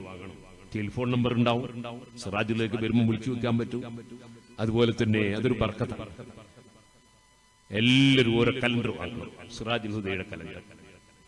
അത് സദസ്സിൽ വിതരണം ചെയ്യാൻ ആരെങ്കിലും ഒരു സംവിധാനം ചെയ്തു. സഹോദരന്മാരെ, ഒരു ചെറിയ ചരിത്രം പറഞ്ഞു നിർത്താമെന്ന് ബഹുമാനപ്പെട്ട അഷ്റഫുൽ ഖൽഖ് മുഹമ്മദുർ റസൂലുള്ളാഹി സല്ലല്ലാഹു അലൈഹി വസല്ലം തങ്ങളുടെ പൊന്നോമന മകൾ ബീവി ഫാത്തിമ റളിയല്ലാഹു അൻഹാ, ആ ഫാത്തിമ ബീവി റളിയല്ലാഹു അൻഹയുടെ മകനാണ് ഹുസൈൻ റളിയല്ലാഹു അൻഹു. ഹുസൈൻ റളിയല്ലാഹു അൻഹുവിന്റെ മകനാണ് അലിയുൻ സൈനുൽ ആബിദീൻ റളിയല്ലാഹു അൻഹു, സൈനുൽ ആബിദീൻ റളിയല്ലാഹു അൻഹുവിന്റെ മകനാണ്. മുഹമ്മദുൽ ബാഖിർ റളിയല്ലാഹു അൻഹു, മുഹമ്മദുൽ ബാഖിർ റളിയല്ലാഹു അൻഹുവിന്റെ മകനാണ്. ജഅഫറുസ് സാദിഖ് റളിയല്ലാഹു അൻഹു. സുബ്ഹാനല്ലാഹ്, എന്തൊരു നല്ല സ്വഭാവമുള്ള തങ്ങള്, എന്തൊരു വലിയ മഹാൻ. ഇമാം അബൂ ഹനീഫത്തുൽ കൂഫി റളിയല്ലാഹു അൻഹു 4 മദ്ഹബിന്റെ ഇമാമിങ്ങളിൽ ഒന്നാമത്തെ വ്യക്തിയാണ്, വലിയ മഹാനാണ്. ഇമാം ശാഫിഈ റളിയല്ലാഹു അൻഹു വല്ലാതെ ബഹുമാനിച്ച ആളാണ് ഇമാം അബൂ ഹനീഫ. ഹനഫി മദ്ഹബും ശാഫിഈ മദ്ഹബും ഹംബലി മദ്ഹബും മാലികി മദ്ഹബും ഒക്കെ സത്യമാണ്, എല്ലാം ഹഖാണ്. ഏത് പിന്തുടർന്നാലും സ്വർഗത്തിലാണ്. അതെങ്ങനെയാണ് സുഹൃത്തുക്കളെ? അല്ലാഹു വെച്ച 4 മാർഗങ്ങളാണ്. അതിന്റെ എല്ലാം തെളിവുകൾ ഖുർആനും ഹദീസുമാണ്. 4 മദ്ഹബും ഹഖാണ്. ഇപ്പോൾ ഞാൻ അതിലേക്ക് കടന്ന് സംസാരിക്കുന്നില്ല, അതൊക്കെ എത്രയോ കാലം പറഞ്ഞ കഴിഞ്ഞ കാര്യമാണ്. ഇരിക്കട്ടെ, ആ അബൂ ഹനീഫ റളിയല്ലാഹു അൻഹു അടക്കം എല്ലാവരും ആദരിക്കുന്ന മഹാനായ സയ്യിദാണ് ജഅഫറുസ് സാദിഖ് റളിയല്ലാഹു അൻഹു. സുബ്ഹാനല്ലാഹ്, സ്വഭാവം കേൾക്കണോ? ഒരു സദസ്, അത് സദസ്സിൽ ഒരാളുടെ പണസഞ്ചി കാണുന്നില്ല. ഈ പണസഞ്ചി കാണാത്ത ആൾക്ക് തോന്നി എടുത്തത് ജഅഫറുസ് സാദിഖ് റളിയല്ലാഹു അൻഹു ആണെന്ന് തോന്നി. മൂപ്പർക്ക് ജഅഫറുസ് സാദിഖ് റളിയല്ലാഹു അൻഹു പരിചയമില്ല, എടുത്ത ഇയാളാന്ന് തോന്നി. അപ്പൊ സംശയിക്കുന്നുണ്ട് എന്ന് ജഅഫർ റളിയല്ലാഹു അൻഹു തോന്നി. നമ്മളാണ് എന്താ ചെയ്യാ, കണ്ണടയ്ക്കൊന്നും കൊടുക്കൂലേ, എടുക്കാത്ത നമ്മളെ സംശയിച്ചാലും. ജഅഫറുസ് സാദിഖ് റളിയല്ലാഹു അൻഹു അയാളോട് ചോദിച്ചു, നിന്റെ എന്താ മോനെ കാണാതായി പോയത്? 1000 സ്വർണ്ണ നാണയം കൊടും, 1000 സ്വർണ്ണ നാണയം. ജഅഫറുസ് സാദിഖ് റളിയല്ലാഹു അൻഹു വീട്ടിൽ പോയിട്ട് 1000 സ്വർണ്ണ നാണയം കൊണ്ടുപോയിട്ട് ഏക്കം കൊടുത്തു. അയാൾ സങ്കടപ്പെടണ്ട, 1000 സ്വർണ്ണ നാണയം കൊടുത്തു. നമ്മളാലോചിക്കും ഞാൻ തന്നെയാ കട്ടെന്ന് ഉറച്ചു പോകുന്നു വിചാരിക്കും. 1000 സ്വർണ്ണ നാണയം കൊടുത്തു, അത് വാങ്ങി. സുബ്ഹാനല്ലാഹ്, സ്വർണ്ണ നാണയം വാങ്ങിയിട്ട് കർണാടകയിലുള്ള ബുക്കുണ്ട്, കന്നഡയിലുള്ള ബുക്ക് സിറാജുൽ ഹുദയെ പറ്റിയില്ല, കിട്ടുമെങ്കിൽ നിങ്ങൾ വാങ്ങിച്ചോളൂ. എന്റെ സംഭാവന കൊടുത്താൽ നല്ലതാണ്, ഇല്ലെങ്കിൽ കുഴപ്പമൊന്നുമില്ല. അങ്ങനെ കലണ്ടർ വാങ്ങിയാലും എന്തും സംഭാവന കൊടുക്കാൻ ഒരു 20 ഉറുപ്പെങ്കിലും കൊടുക്കാൻ ഞാൻ മുതലാവൂലല്ലോ. പറഞ്ഞു വന്നത്, ജഅഫറുസ് സാദിഖ് റളിയല്ലാഹു അൻഹു 1000 സ്വർണ്ണ നാണയം കൊണ്ടുപോയിട്ട് കൊടുത്തു ഇയാൾക്ക്. സ്വർണ്ണ നാണയം വാങ്ങി അയാൾ പോയി. കുറെ കഴിഞ്ഞപ്പോ വീണുപോയ സഞ്ചി തിരിച്ചിട്ടി, സ്വർണ്ണ നാണയം തിരിച്ചിട്ടി. ഇയാൾക്കാകെ ബേജാറായി, ഞാൻ അയാളോട് എന്താ വാങ്ങിയത്, ശരിയില്ലല്ലോ. മെല്ലെ വാങ്ങിയ സ്വർണ്ണ നാണയം എടുത്തിട്ട് ജഅഫറുസ് സാദിഖ് റളിയല്ലാഹു അൻഹു കാണാൻ വന്നു. തങ്ങളെ, എനിക്ക് നിങ്ങളെ പരിചയമില്ലായിരുന്നു, എന്റെ വീണുപോയ സാധനം തിരിച്ചിട്ട് നിങ്ങളെ സാധനം മടക്കിയെടുക്കണോ? ജഅഫറുസ് സാദിഖ് റളിയല്ലാഹു അൻഹു പറഞ്ഞു, മോനെ, ഞാൻ കൊടുത്തത് തിരിച്ചു വാങ്ങാറില്ല. മാന്യന്മാരങ്ങനെയാണ്, കൊടുത്തത് തിരിച്ചു വാങ്ങൂല. ഞാൻ കൊടുത്തത് തിരിച്ചു വാങ്ങാറില്ല. ജഅഫറുസ് സാദിഖ് റളിയല്ലാഹു അൻഹു തിരിച്ചു വാങ്ങിയില്ല. ആ മഹാനായ ജഅഫറുസ് സാദിഖ് റളിയല്ലാഹു അൻഹുവിനെ സുബ്ഹാനല്ലാഹ് കൊന്നുകളയാൻ വേണ്ടി ഖലീഫ തീരുമാനിച്ചു, ഭരണാധികാരി തീരുമാനിച്ചു. എന്തിനാ കൊന്നുകളയുന്നത്? അതേ, അദ്ദേഹത്തിനൊരു പേടി, ഈ മഹാനായ തങ്ങൾ വലിയ സ്വാധീനമുള്ളവനായാൽ എന്റെ ഭരണത്തിന് ഭീഷണിയാകുമോ എന്നുള്ള പേടി. ജഅഫർ റളിയല്ലാഹു അൻഹു കൊല്ലാൻ തീരുമാനിച്ച് മന്ത്രിയോട് പറഞ്ഞ് വിളിച്ചു കൊണ്ടുവരണം. മന്ത്രി പറഞ്ഞു, രാജാവേ വിളിക്കണ്ട, ആ തങ്ങള് നമ്മളെ ശല്യം ചെയ്യുന്നില്ല, ഇബാദത്തും കൊണ്ടിരിക്കുകയാണ്, നമ്മളെന്തിനാ അയാളെ വിളിക്കണം, വിളിക്കാൻ പോണ്ട. രാജാവ് പറഞ്ഞു, അതൊന്നും പറ്റൂല, ഇപ്പം വിളിച്ചു കൊണ്ടുവരണം. വിളിക്കാൻ പോയപ്പോ രാജാവ് കൊട്ടാരത്തിലുള്ളവരോട് പറഞ്ഞു, അദ്ദേഹം കയറി വന്നാൽ എന്റെ തലപ്പാവ് ഞാൻ എടുത്ത് പൊക്കുമ്പോ നിങ്ങൾ വാളെടുത്ത് അയാളെ വെട്ടിക്കോളണം. ഈ മഹാനെ വെട്ടാനാ പറഞ്ഞു കൊടുത്തത്. സുബ്ഹാനല്ലാഹ്, ആളുകൾ കാത്തിരിക്കുകയാണ് കൊട്ടാരത്തില്. ജഅഫറുസ് സാദിഖ് റളിയല്ലാഹു അൻഹുവിനെ വിളിക്കാൻ ചെന്നപ്പോ ജഅഫറുസ് സാദിഖ് തങ്ങൾ വരികയാണ്. കാരണം ഭീകരവാദിയും അക്രമിയുമല്ലല്ലോ, വർഗീയവാദിയല്ലല്ലോ, സുന്നത്ത് ജമാഅത്തിന്റെ നേതാവല്ലേ, സമാധാന പ്രേമിയല്ലേ. ജഅഫറുസ് സാദിഖ് റളിയല്ലാഹു അൻഹു കയറി വരികയാണ് കൊട്ടാരത്തിലേക്ക്. ജഅഫറുസ് സാദിഖ് തങ്ങളെ തലവെട്ടുന്നത് നോക്കി ആളിരിക്കുകയാണ്. പക്ഷേ ജഅഫർ സാദിഖ് റളിയല്ലാഹു അൻഹു കയറി വരുന്നത് കണ്ടപ്പോ ഭരണാധികാരി കസേരയിൽ നിന്ന് എഴുന്നേറ്റു. നേരെ ചെന്ന തങ്ങളെ കൈയിങ്ങ് പിടിച്ചു കൊണ്ടുവന്ന് കസേരയിൽ അവിടെ ഇരുത്തി. എന്നിട്ട് ഭരണാധികാരി മുട്ടും കുത്തിയിട്ട് നിലത്തവിടെ ഇരുന്നു. സുബ്ഹാനല്ലാഹ്, അവിടുത്തേക്ക് എന്ത് വേണം തങ്ങളെ? എനിക്കൊന്നും വേണ്ട, എന്നെ ശല്യം ചെയ്യാതിരുന്നാൽ മതി. അങ്ങനെ തന്നെ കയ്യും പിടിച്ച് ബഹുമാനാദരവോടെ യാത്ര അയച്ചു. തിരിച്ചിങ്ങ് കൊട്ടാരത്തിലേക്ക് കയറുമ്പോ ഭരണാധികാരി മറിഞ്ഞങ്ങ് വീണു. 3 ദിവസം അല്ലെങ്കിൽ 3 നിസ്കാര സമയം ഭരണാധികാരിക്ക് ബോധമില്ല. ബോധം തെളിഞ്ഞപ്പോ മന്ത്രി ചോദിച്ചു, എന്താ സംഭവിച്ചത്? നിങ്ങൾ വിചാരിച്ച പോലെ ഒന്നല്ലല്ലോ നടന്നത്. അപ്പോഴാണ് രാജാവ് പറയുന്നു, നിങ്ങളറിയോ, ആ തങ്ങളിങ്ങ് കയറി വന്നപ്പോൾ ഒരു പടുകൂറ്റൻ പാമ്പ് വായും പിളർന്നെന്നിലേക്ക് ഇങ്ങനെ നിൽക്കുന്നു. എനിക്ക് തോന്നി എന്നെയും എന്റെ കൊട്ടാരവും പാമ്പ് വിഴുങ്ങുമെന്ന് തോന്നി. ഞാൻ വളരെ ആദരവോടെ പെരുമാറി യാത്ര അയച്ചു. ഞാനൊന്നും ചെയ്തില്ലെന്നല്ല, ഞാൻ ആദരിച്ചു, ബഹുമാനിച്ചു. അദ്ദേഹം കൊട്ടാരത്തിൽ നിന്ന് ഇറങ്ങിയപ്പോ പാമ്പിനെ കണ്ട പേടി കൊണ്ട് ഞാൻ ബോധം കെട്ട് വീണുപോയി. ജഅഫർ സാദിഖ് റളിയല്ലാഹു അൻഹു. സുഹൃത്തുക്കളെ, ആ മഹാനായ ജഅഫർ സാദിഖ് തങ്ങളെടുക്കൽ വന്നു ദാവൂദ് ത്വാഇ റളിയല്ലാഹു അൻഹു. മൈസൂരിൽ വന്നപ്പോ ഞാൻ ചോദിച്ചു, ഇവിടെ എന്താ പ്രസംഗിക്കേണ്ടത്, എന്താണ് പറയേണ്ടത്? സംഘാടകര് പറഞ്ഞു, നല്ല വഅദ് പറയണം. ഞാനൊരു കാര്യം പറയട്ടെ, വഅദ് പറയാൻ എനിക്ക് യോഗ്യതയില്ല, എനിക്കതിന് അർഹതയില്ല. ദാവൂദ് ത്വാഇ റളിയല്ലാഹു അൻഹു വലിയ വഅദ് പറയുന്ന മഹാനായിരുന്നു. ജഅഫർ സാദിഖ് തങ്ങളെ സമീപത്ത് വന്ന് പറഞ്ഞു, തങ്ങളെ എനിക്ക് വഅദ് പറഞ്ഞു തരണം. ജഅഫർ സാദിഖ് റളിയല്ലാഹു അൻഹു പറയുന്നു, നിങ്ങൾ വലിയ മഹാനല്ലേ ദാവൂദ് ത്വാഇ, നിങ്ങൾക്ക് ഞാൻ വഅദ് പറഞ്ഞു തരേണ്ടതില്ല. നിങ്ങൾ മുസ്ലിമീങ്ങളെ ഇമാമാണ്. ദാവൂദ് ത്വാഇ തങ്ങൾ പറഞ്ഞു, പോരാ തങ്ങളെ, നിങ്ങളെ വാക്കിന് വലിയ സ്വീകാര്യതയാണ്, നിങ്ങൾ എനിക്ക് വഅദ് പറഞ്ഞു തരണം. ജഅഫർ സാദിഖ് തങ്ങളങ്ങ് കരഞ്ഞു. കരഞ്ഞുകൊണ്ട് പറഞ്ഞു, ദാവൂദ് ത്വാഇ ഒന്നുകൂടി പറഞ്ഞു, നിങ്ങൾ അല്ലാഹുവിന്റെ റസൂലിന്റെ പേരക്കുട്ടിയല്ലേ, നിങ്ങളെ വാക്കിന് വലിയ സ്വീകാര്യതയല്ലേ? ജഅഫർ സാദിഖ് തങ്ങളങ്ങ് പറഞ്ഞു, ഓ ദാവൂദ് ത്വാഇ, ഞാൻ വലിയ പേടിയിലാണ്, ബേജാറിലാണ്. എന്റെ ബേജാറും പേടിയും എന്താണ്?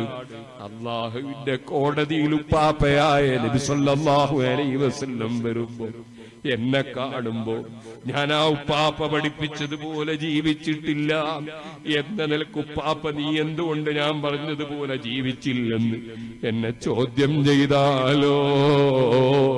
ഞാനാ പേടിയിലാണ്. ദാവൂദ് ത്വാഇ തങ്ങളോ ഈ മഹാനായ സയ്യിദ് ഇങ്ങനെ ഭയപ്പെടുന്നുവെങ്കിൽ എന്റെ കഥ എന്താണ്? അല്ലാഹ് പേടിച്ച് കരയുകയാണ്. സുഹൃത്തുക്കളെ, നിങ്ങൾക്ക് അത് പറഞ്ഞു തരാനുള്ള യോഗ്യതയും അർഹതയും പാണ്ഡിത്യവും ഒന്നും എനിക്കില്ല. ഞാൻ നിങ്ങളിൽ ഒരു പാവപ്പെട്ടവനാണ്. നമ്മളെല്ലാം റബ്ബിന്റെ അടിമകളാണ്. ആ റബ്ബ് മാപ്പ് തന്നാൽ രക്ഷപ്പെടും, ആ റബ്ബ് കാരുണ്യം ചെയ്താൽ രക്ഷപ്പെടും. അവൻ ശിക്ഷിച്ചാലോ നമുക്കൊന്നും ചെയ്യാൻ കഴിയില്ല, അവൻ കുറ്റക്കാരനുമല്ല. അതുകൊണ്ട് റബ്ബിലേക്ക് ഖൽബ് തിരിച്ച് തൗബ ചെയ്ത് തെറ്റുകൾ പൊറുപ്പിച്ച് സദസ്സിൽ നിന്ന് പിരിഞ്ഞു പോകണം.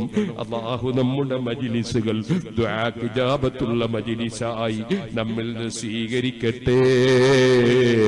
എല്ലാവരും എഴുന്നേറ്റ് നിൽക്കണം. നമുക്ക് അല്ലാഹുവിനോട് ദുആ ചെയ്ത് പിരിയണം. അല്ലാഹുവേ, ഞങ്ങളെ മജ്ലിസ് നീ ദുആക്ക് ഉത്തരം ലഭിക്കുന്ന മജ്ലിസായി സ്വീകരിക്കണേ അല്ലാഹ്. റബ്ബിന്റെ വെള്ളം കുടിച്ചവന്റെ ഭക്ഷണം കഴിച്ചവന്റെ ഓക്സിജൻ ശ്വസിച്ച് അവൻ തന്ന ഭൂമിയിൽ അവൻ തന്ന വസ്തുക്കളൊക്കെ ഉപയോഗിച്ച് ജീവിക്കുന്ന ഞാനും നിങ്ങളും നമുക്ക് പറയാനൊക്കോ? ഞാൻ എന്റെ ജീവിതത്തിൽ ഒരു തെറ്റും ചെയ്തില്ല എന്ന് പറയാനൊക്കോ? ഈ പാവപ്പെട്ട എനിക്കെങ്ങനെ പറയാൻ ധൈര്യമില്ല? ഞാൻ ഒരു സൽക്കർമ്മവും ഒഴിച്ചിട്ടില്ലെന്ന് പറയാനൊക്കോ?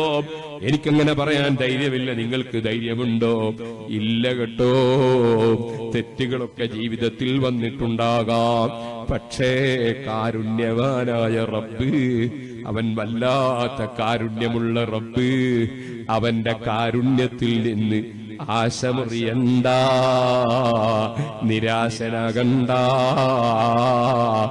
എത്ര തെറ്റ് ചെയ്തു പോയവരാണെങ്കിലും നിരാശനാകണ്ട. മനസ്സറിഞ്ഞവനോട് മാപ്പ് പറഞ്ഞാൽ അവൻ മാപ്പ് തരും.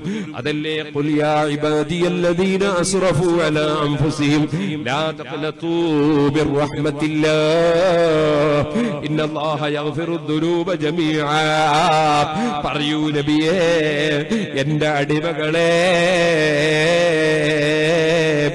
ലാ തഖ്നതൂ ബിർറഹ്മത്തില്ലാഹ്, തെറ്റ് ചെയ്തു പോയ അടിമകളെ, എത്ര വലിയ തെറ്റ് ചെയ്തവനാണെങ്കിലും ശരി നിരാശനാകല്ലേ.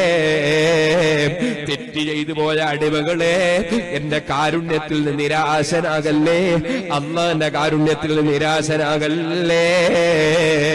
ഇന്നല്ലാഹ യഗ്ഫിറുദ്ദുനൂബ ജമീഅ. അല്ലാഹു തആല ഏത് തെറ്റ് ചെയ്തവനും മനസ്സിന്റെ ഉള്ളിൽ ഇനി തെറ്റ് ചെയ്യില്ലെന്നുറപ്പിച്ചുകൊണ്ട്, ചെയ്യുന്ന തെറ്റ് മാറ്റിവെച്ചുകൊണ്ട്, ഇനി ചെയ്യില്ലെന്നുറപ്പിച്ചുകൊണ്ട്, ചെയ്തു പോയ തെറ്റിൽ അങ്ങേയറ്റത്തെ ഖേദം പ്രകടിപ്പിച്ച് കണ്ണിൽ നിന്ന് വെള്ളം ഒലിപ്പിച്ച് കരഞ്ഞാൽ മാപ്പ് തരാത്ത രാജാവല്ല, മാപ്പ് തരുന്ന രാജാവാണ്. ഈ പാവപ്പെട്ടവൻ ഈ മൈസൂരിലേക്ക് എന്തിനു വന്നു? നിങ്ങൾ ഈ സദസ്സിലേക്ക് എന്തിനു വന്നു? നമ്മുടെ മദ്രസകളും പള്ളികളും സിറാജുൽ ഹുദയും മർക്കസും മഅദിനുമൊക്കെ എന്തിനാണ്? നമുക്ക് ഈ ലോകത്ത് നീവാനോടെ ഒന്ന് വിട്ടുപിരിയണം. ചെയ്തു പോയ തെറ്റുകളൊന്ന് മാപ്പാക്കി കിട്ടണം.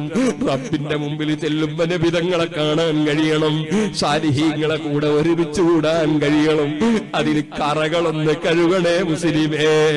കറയെന്ന് പറയുന്നത് തെറ്റിന്റെ കറകളാണ്. ആ കറ കഴുകി കളയാൽ മനസ്സ് അള്ളാഹുവിനെ സ്നേഹിച്ചു, അള്ളാഹുവിനെ ഭയപ്പെട്ടു, റബ്ബിലേക്ക് ഖൽബ് തിരിച്ചുകൊണ്ട് ആ റബ്ബിനോട് താണുകേട് പറയുക, മാപ്പ് തരാൻ പറയുക. അതിനാണ് തൗബ എന്ന് പറയുന്നത്. മനുഷ്യന്മാരോട് ചെയ്ത തെറ്റുകളുണ്ടോ അത് പൊരുത്തപ്പെടിക്കണം, പൊരുത്തപ്പെടിക്കാൻ തീരുമാനിക്കണം. മനുഷ്യന്മാർക്ക് വല്ല ഹക്കും കൊടുക്കാനുണ്ടോ കൊടുക്കണമല്ലെങ്കിൽ പൊരുത്തപ്പെടിക്കണം. അതോടെ തൗബ പൂർണ്ണമായി. പിന്നെ തെറ്റ് ചെയ്യാതെ ജീവിക്കാൻ പ്രതിജ്ഞയെടുക്കണം. ഈ സാധുവായ എന്റെ സദസ്സ് എനിക്ക് ആഖിറം രക്ഷപ്പെടാനുള്ള സദസ്സായി, നിങ്ങൾക്ക് ആഖിറം രക്ഷപ്പെടാനുള്ള സദസ്സായി റബ്ബൊന്ന് ഖബൂൽ ചെയ്യട്ടെ. റബ്ബേ, ഞങ്ങൾ ആഖിർ സമാനിലെ ചണ്ടി ചവറുകളാണ്. ഞങ്ങൾ ചരിത്രം പറഞ്ഞ മുഹീദ്ദീൻ ശൈഖുണ്ട്, ഇബ്രാഹിമുൽ ഖവാസ് തങ്ങളുണ്ട്, അബൂ തുറാബിൻ നഖ്ശബി തങ്ങളുണ്ട്, അതുപോലെ വലിയ വലിയ മഹാന്മാരുണ്ട്. ഞങ്ങൾ നിന്റെ ഹബീബായ നബി ഞങ്ങളെ മഹത്വം പറഞ്ഞിട്ടുണ്ട്. അതൊക്കെ ഞങ്ങൾ പറഞ്ഞത് ബറക്കത്തിനാണ്. അവരും ഞങ്ങളും തമ്മിൽ എവിടെ കിടക്കുന്നു? അവരുടെ ഒരു ചെരിപ്പെടുക്കാനുള്ള യോഗ്യത പോലും ഞങ്ങളെ കൈവരിച്ചിട്ടില്ല. പക്ഷേ ഞങ്ങൾ അവരെ സ്നേഹിക്കുന്നു, അവരെ ഞങ്ങൾ ആദരിക്കുന്നു, ഞങ്ങൾ അവരെ അംഗീകരിക്കുന്നു. അക്കാരണത്താൽ അവരെയും ഞങ്ങളെയും നീ സ്വർഗത്തിൽ ഒരുമിച്ച് കൂട്ടണേ അല്ലാഹ്. ഞങ്ങളുടെ ജീവിതത്തിൽ വന്ന തെറ്റുകുറ്റങ്ങളൊക്കെ നീ ഞങ്ങൾക്ക് മാപ്പാക്കണേ അല്ലാഹ്. ഞങ്ങളുടെ സ്ഥാപനങ്ങളിലേക്ക് നേർച്ച ചെയ്തവർ, സദഖ ചെയ്തവർ, ഇവിടെയുള്ള ഈ സ്ഥാപനത്തിലേക്ക് സംഭാവന കൊടുക്കുന്നവർ, നേർച്ച കൊടുക്കുന്നവർ, മർക്കസിലേക്കും മമ്പയിലേക്കും മഅദിനിലേക്കും ഞങ്ങളുടെ സ്ഥാപനങ്ങളിലേക്കും കുറ്റ്യാടി സിറാജുൽ ഹുദയിലേക്കും ഒക്കെ നേർച്ചകളും സദഖകളും തന്നവര്, തരുന്നവർ, അവരുടെയും ഞങ്ങളുടെയും മനസ്സിൽ ഏത് ഖൈറായ ഉദ്ദേശങ്ങളുണ്ടോ നീ നിറവേറ്റിത്തരണേ അല്ലാഹ്. സർവ്വ ശർറുകളും നീ തടുക്കണേ അല്ലാഹ്. ഞങ്ങളെ ദുആകൾക്ക് നീ ഇജാബത്ത് തരണേ അല്ലാഹ്. കർണാടകയിൽ ചിക്കുമംഗളൂരിൽ ആസിയ ഹജ്ജുമ വല്ലാതെ ആലിമീങ്ങളെയും സയ്യിദന്മാരെയും സ്നേഹിച്ച ഒരു സ്ത്രീയാണ്, വല്ലാതെ ആദരിച്ച ഒരു സ്ത്രീയാണ്. സുന്നത്ത് ജമാഅത്തിന്റെ സ്ഥാപനങ്ങളെ അകമഴിഞ്ഞ് സഹായിച്ച ഒരു സ്ത്രീയാണ്. അവരുടെ കുടുംബവും അങ്ങനെയാണ്. ആ മഹദി മിനിഞ്ഞാന്ന് മരണപ്പെട്ടുപോയി. അള്ളാഹു അവരുടെ ഖബർ സന്തോഷത്തിലാകട്ടെ. ഞാൻ നിങ്ങളെ ഈ മൈസൂരിലെ പരിപാടി ഏറ്റിരുന്നില്ലെങ്കിൽ ഇന്ന് ഞാൻ അവിടെ പോകുമായിരുന്നു. ഞാൻ ആ വീട്ടിൽ പലപ്പോഴും പോയിട്ടുണ്ട്, എന്റെ കുടുംബം പോയിട്ടുണ്ട്. അതുപോലെ ആ സഹോദരി സിറാജുൽ ഹുദയിൽ പ്രായമുള്ള സമയത്തും വന്നിട്ടുണ്ട്. ആ സ്ത്രീയുടെ പേരിലും അതുപോലെ നമ്മുടെ വീടുകളിൽ നിന്നും കുടുംബങ്ങളിൽ നിന്നും മരിച്ചുപോയ ഉമ്മബാപ്പമാരുടെ പേരിലും ഉസ്താദുമാരുടെ പേരിലും നമ്മുടെ ശിഷ്യന്മാരുടെ പേരിലും നമ്മെ സഹായിച്ചവർ, ഞങ്ങളെ സ്നേഹിച്ചവർ ആര് മരിച്ചുപോയി അവരുടെ എല്ലാവരുടെയും പേരിൽ സൂറത്തുൽ ഫാത്തിഹയും ഖുൽ ഹുവല്ലാഹും ഫലഖും നാസും ഓതി സ്വലാത്ത് ചൊല്ലി നമുക്ക് ദുആ ചെയ്യണം.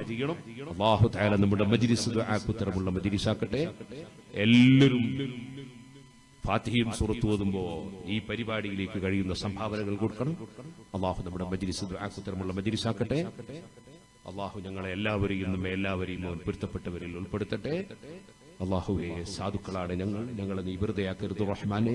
ഞങ്ങളെ മജ്ലിസുകൾ നീ ദുആക്ക് ഇജാബത്തുള്ളതാക്കണം റഹ്മാനെ. എല്ലാവരും ഓതണം ഫാത്തിഹ. അവരവരെ കൊണ്ട് കഴിയുന്ന സംഭാവനകൾ എല്ലാവരും കൊണ്ട് തരണം. ഈ മൈക്കൊന്നെടുത്ത് താഴ്ത്തി വെക്കണം. എല്ലാവരും കഴിയുന്ന സംഭാവന തരണം. ഫാത്തിഹയും സൂറത്തും എല്ലാവരും ഓതണം. അൽ ഫാത്തിഹ.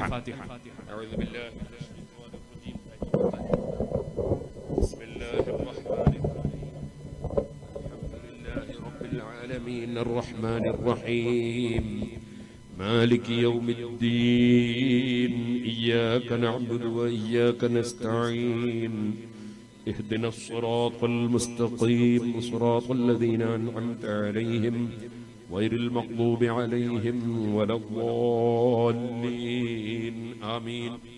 بسم الله الرحمن الرحيم. قل هو الله أحد الله الصمد لم يلد ولم يولد ولم يكن له كفوا أحد. بسم الله الرحمن الرحيم. قل هو الله أحد الله الصمد لم يلد ولم يولد ولم يكن له كفوا أحد. بسم الله الرحمن الرحيم. قل هو الله أحد الله الصمد لم يلد ولم يولد ولم يكن له كفوا أحد. بسم الله الرحمن الرحيم. قل هو الله أحد الله الصمد لم يلد ولم يولد ولم يكن له كفوا أحد. بسم الله الرحمن الرحيم. بسم الله الرحمن الرحيم. قل هو الله أحد الله الصمد لم يلد ولم يولد ولم يكن له كفوا أحد. بسم الله الرحمن الرحيم. قل أعوذ برب الفلق من شر ما خلق ومن شر غاسق إذا وقب ومن شر النفاثات في العقد ومن شر حاسد إذا حسد.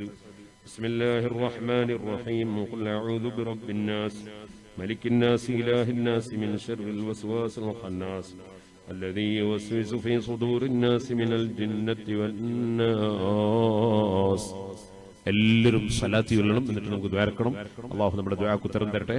സല്ലല്ലാഹു അലാ മുഹമ്മദ് സല്ലല്ലാഹു അലൈഹി വസല്ലം സല്ലല്ലാഹു അലാ മുഹമ്മദ് സല്ലല്ലാഹു അലൈഹി വസല്ലം സല്ലല്ലാഹു അലാ മുഹമ്മദ് സല്ലല്ലാഹു അലൈഹി വസല്ലം സല്ലല്ലാഹു അലാ മുഹമ്മദ് സല്ലല്ലാഹു അലൈഹി വസല്ലം സല്ലല്ലാഹു അലാ മുഹമ്മദ് സല്ലല്ലാഹു അലൈഹി വസല്ലം സല്ലല്ലാഹു അലാ മുഹമ്മദ് സല്ലല്ലാഹു അലൈഹി വസല്ലം സല്ലല്ലാഹു അലാ മുഹമ്മദ് സല്ലല്ലാഹു അലൈഹി വസല്ലം സല്ലല്ലാഹു അലാ മുഹമ്മദ് സല്ലല്ലാഹു അലൈഹി വസല്ലം സല്ലല്ലാഹു അലാ മുഹമ്മദ് സല്ലല്ലാഹു അലൈഹി വസല്ലം സല്ലല്ലാഹു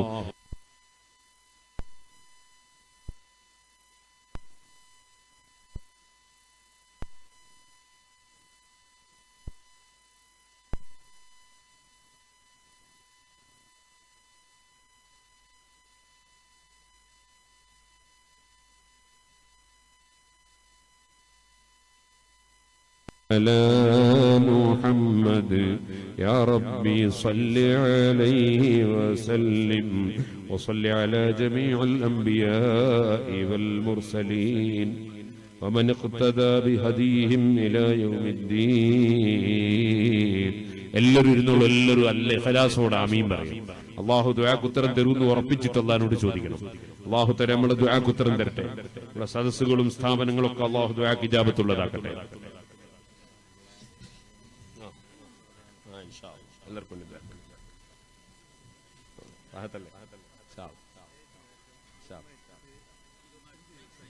അള്ളാഹു തആല പുറത്തു കൊടുക്കട്ടെ. ആരെ ഉമ്മ മരിച്ചിട്ട് 25 ദിവസം. അള്ളാഹു തആല പുറത്തു കൊടുക്കട്ടെ. മരിച്ചു എല്ലാവർക്കും അള്ളാഹു തആല പുറത്തു കൊടുക്കട്ടെ. നമ്മളെ കോരമ്പത്തൂർ അലിമുസ്ലിയാർ, അതുപോലെ ഫാരിസ് സഖാഫി, അങ്ങനെ ഈ അടുത്ത് മരിച്ചു ഒരുപാട് ആളുകളുണ്ട്. അള്ളാഹു എല്ലാവരുടെയും ഖബറിൽ സന്തോഷം നൽകട്ടെ. അല്ലാഹ് 7 വർഷമായിട്ട് കുട്ടിയുടെ ഇല്ലാത്ത ആൾ ഇൻഷാ അല്ലാഹ് പോവും. എന്നെ കണ്ടാൽ ഞാനൊരു ദിക്ർ തരും. അള്ളാഹു തആല അവർക്ക് ഖൈറായ മക്കളെ കൊടുക്കട്ടെ.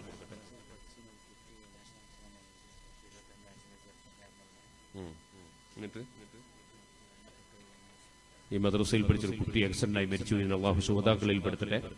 മാതാപിതാക്കൾക്ക് അള്ളാഹു തആല സ്വർഗ്ഗത്തിലേക്കുള്ള സമ്പാദ്യമാക്കട്ടെ. അൽഹംദുലില്ലാഹ് അൽഹംദുലില്ലാഹി റബ്ബിൽ ആലമീൻ ഹംദൻ യുവാഫി നിഅമഹു വയുകാഫി മസീദ. اللهم صل وسلم وبارك على رسولك وحبيبك سيدنا محمد وعلى آله وأصحاب سيدنا ومولانا محمد. أرحم الراحمين يا الملك الجبار يا راج سيدا يا رحمن. സാധുക്കളായ ഞങ്ങൾ ഓതിയത് നീ കബൂൽ ചെയ്യണം റഹ്മാനെ. ഞങ്ങൾ ചൊല്ലിയത് കബൂൽ ചെയ്യണം റഹ്മാനെ. ഞങ്ങൾ പറഞ്ഞതും കേട്ടതും കബൂൽ ചെയ്യണം റഹ്മാനെ. ഞങ്ങളെ സദഖകളും സംരംഭങ്ങളും ഈ സ്ഥാപനവും ഞങ്ങളെല്ലാ സ്ഥാപനങ്ങളും സംരംഭങ്ങളും നീ കബൂൽ ചെയ്യണം റഹ്മാനെ.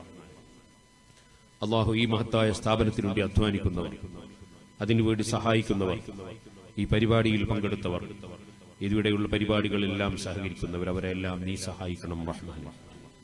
അർഹമർ റഹീമീനായ റബ്ബേ, സിറാജുൽ ഹുദയിലേക്ക് നേർച്ചകളും സംഭാവനകളും തന്ന പലരുമുണ്ട്. അതുപോലെ ഈ സ്ഥാപനത്തിനെ സഹായിച്ചവരുണ്ട്. അവരുടെ ഖൽബിൽ ഉദ്ദേശിച്ചത് നീ പൂർത്തീകരിച്ചു കൊടുക്കണം റഹ്മാനെ.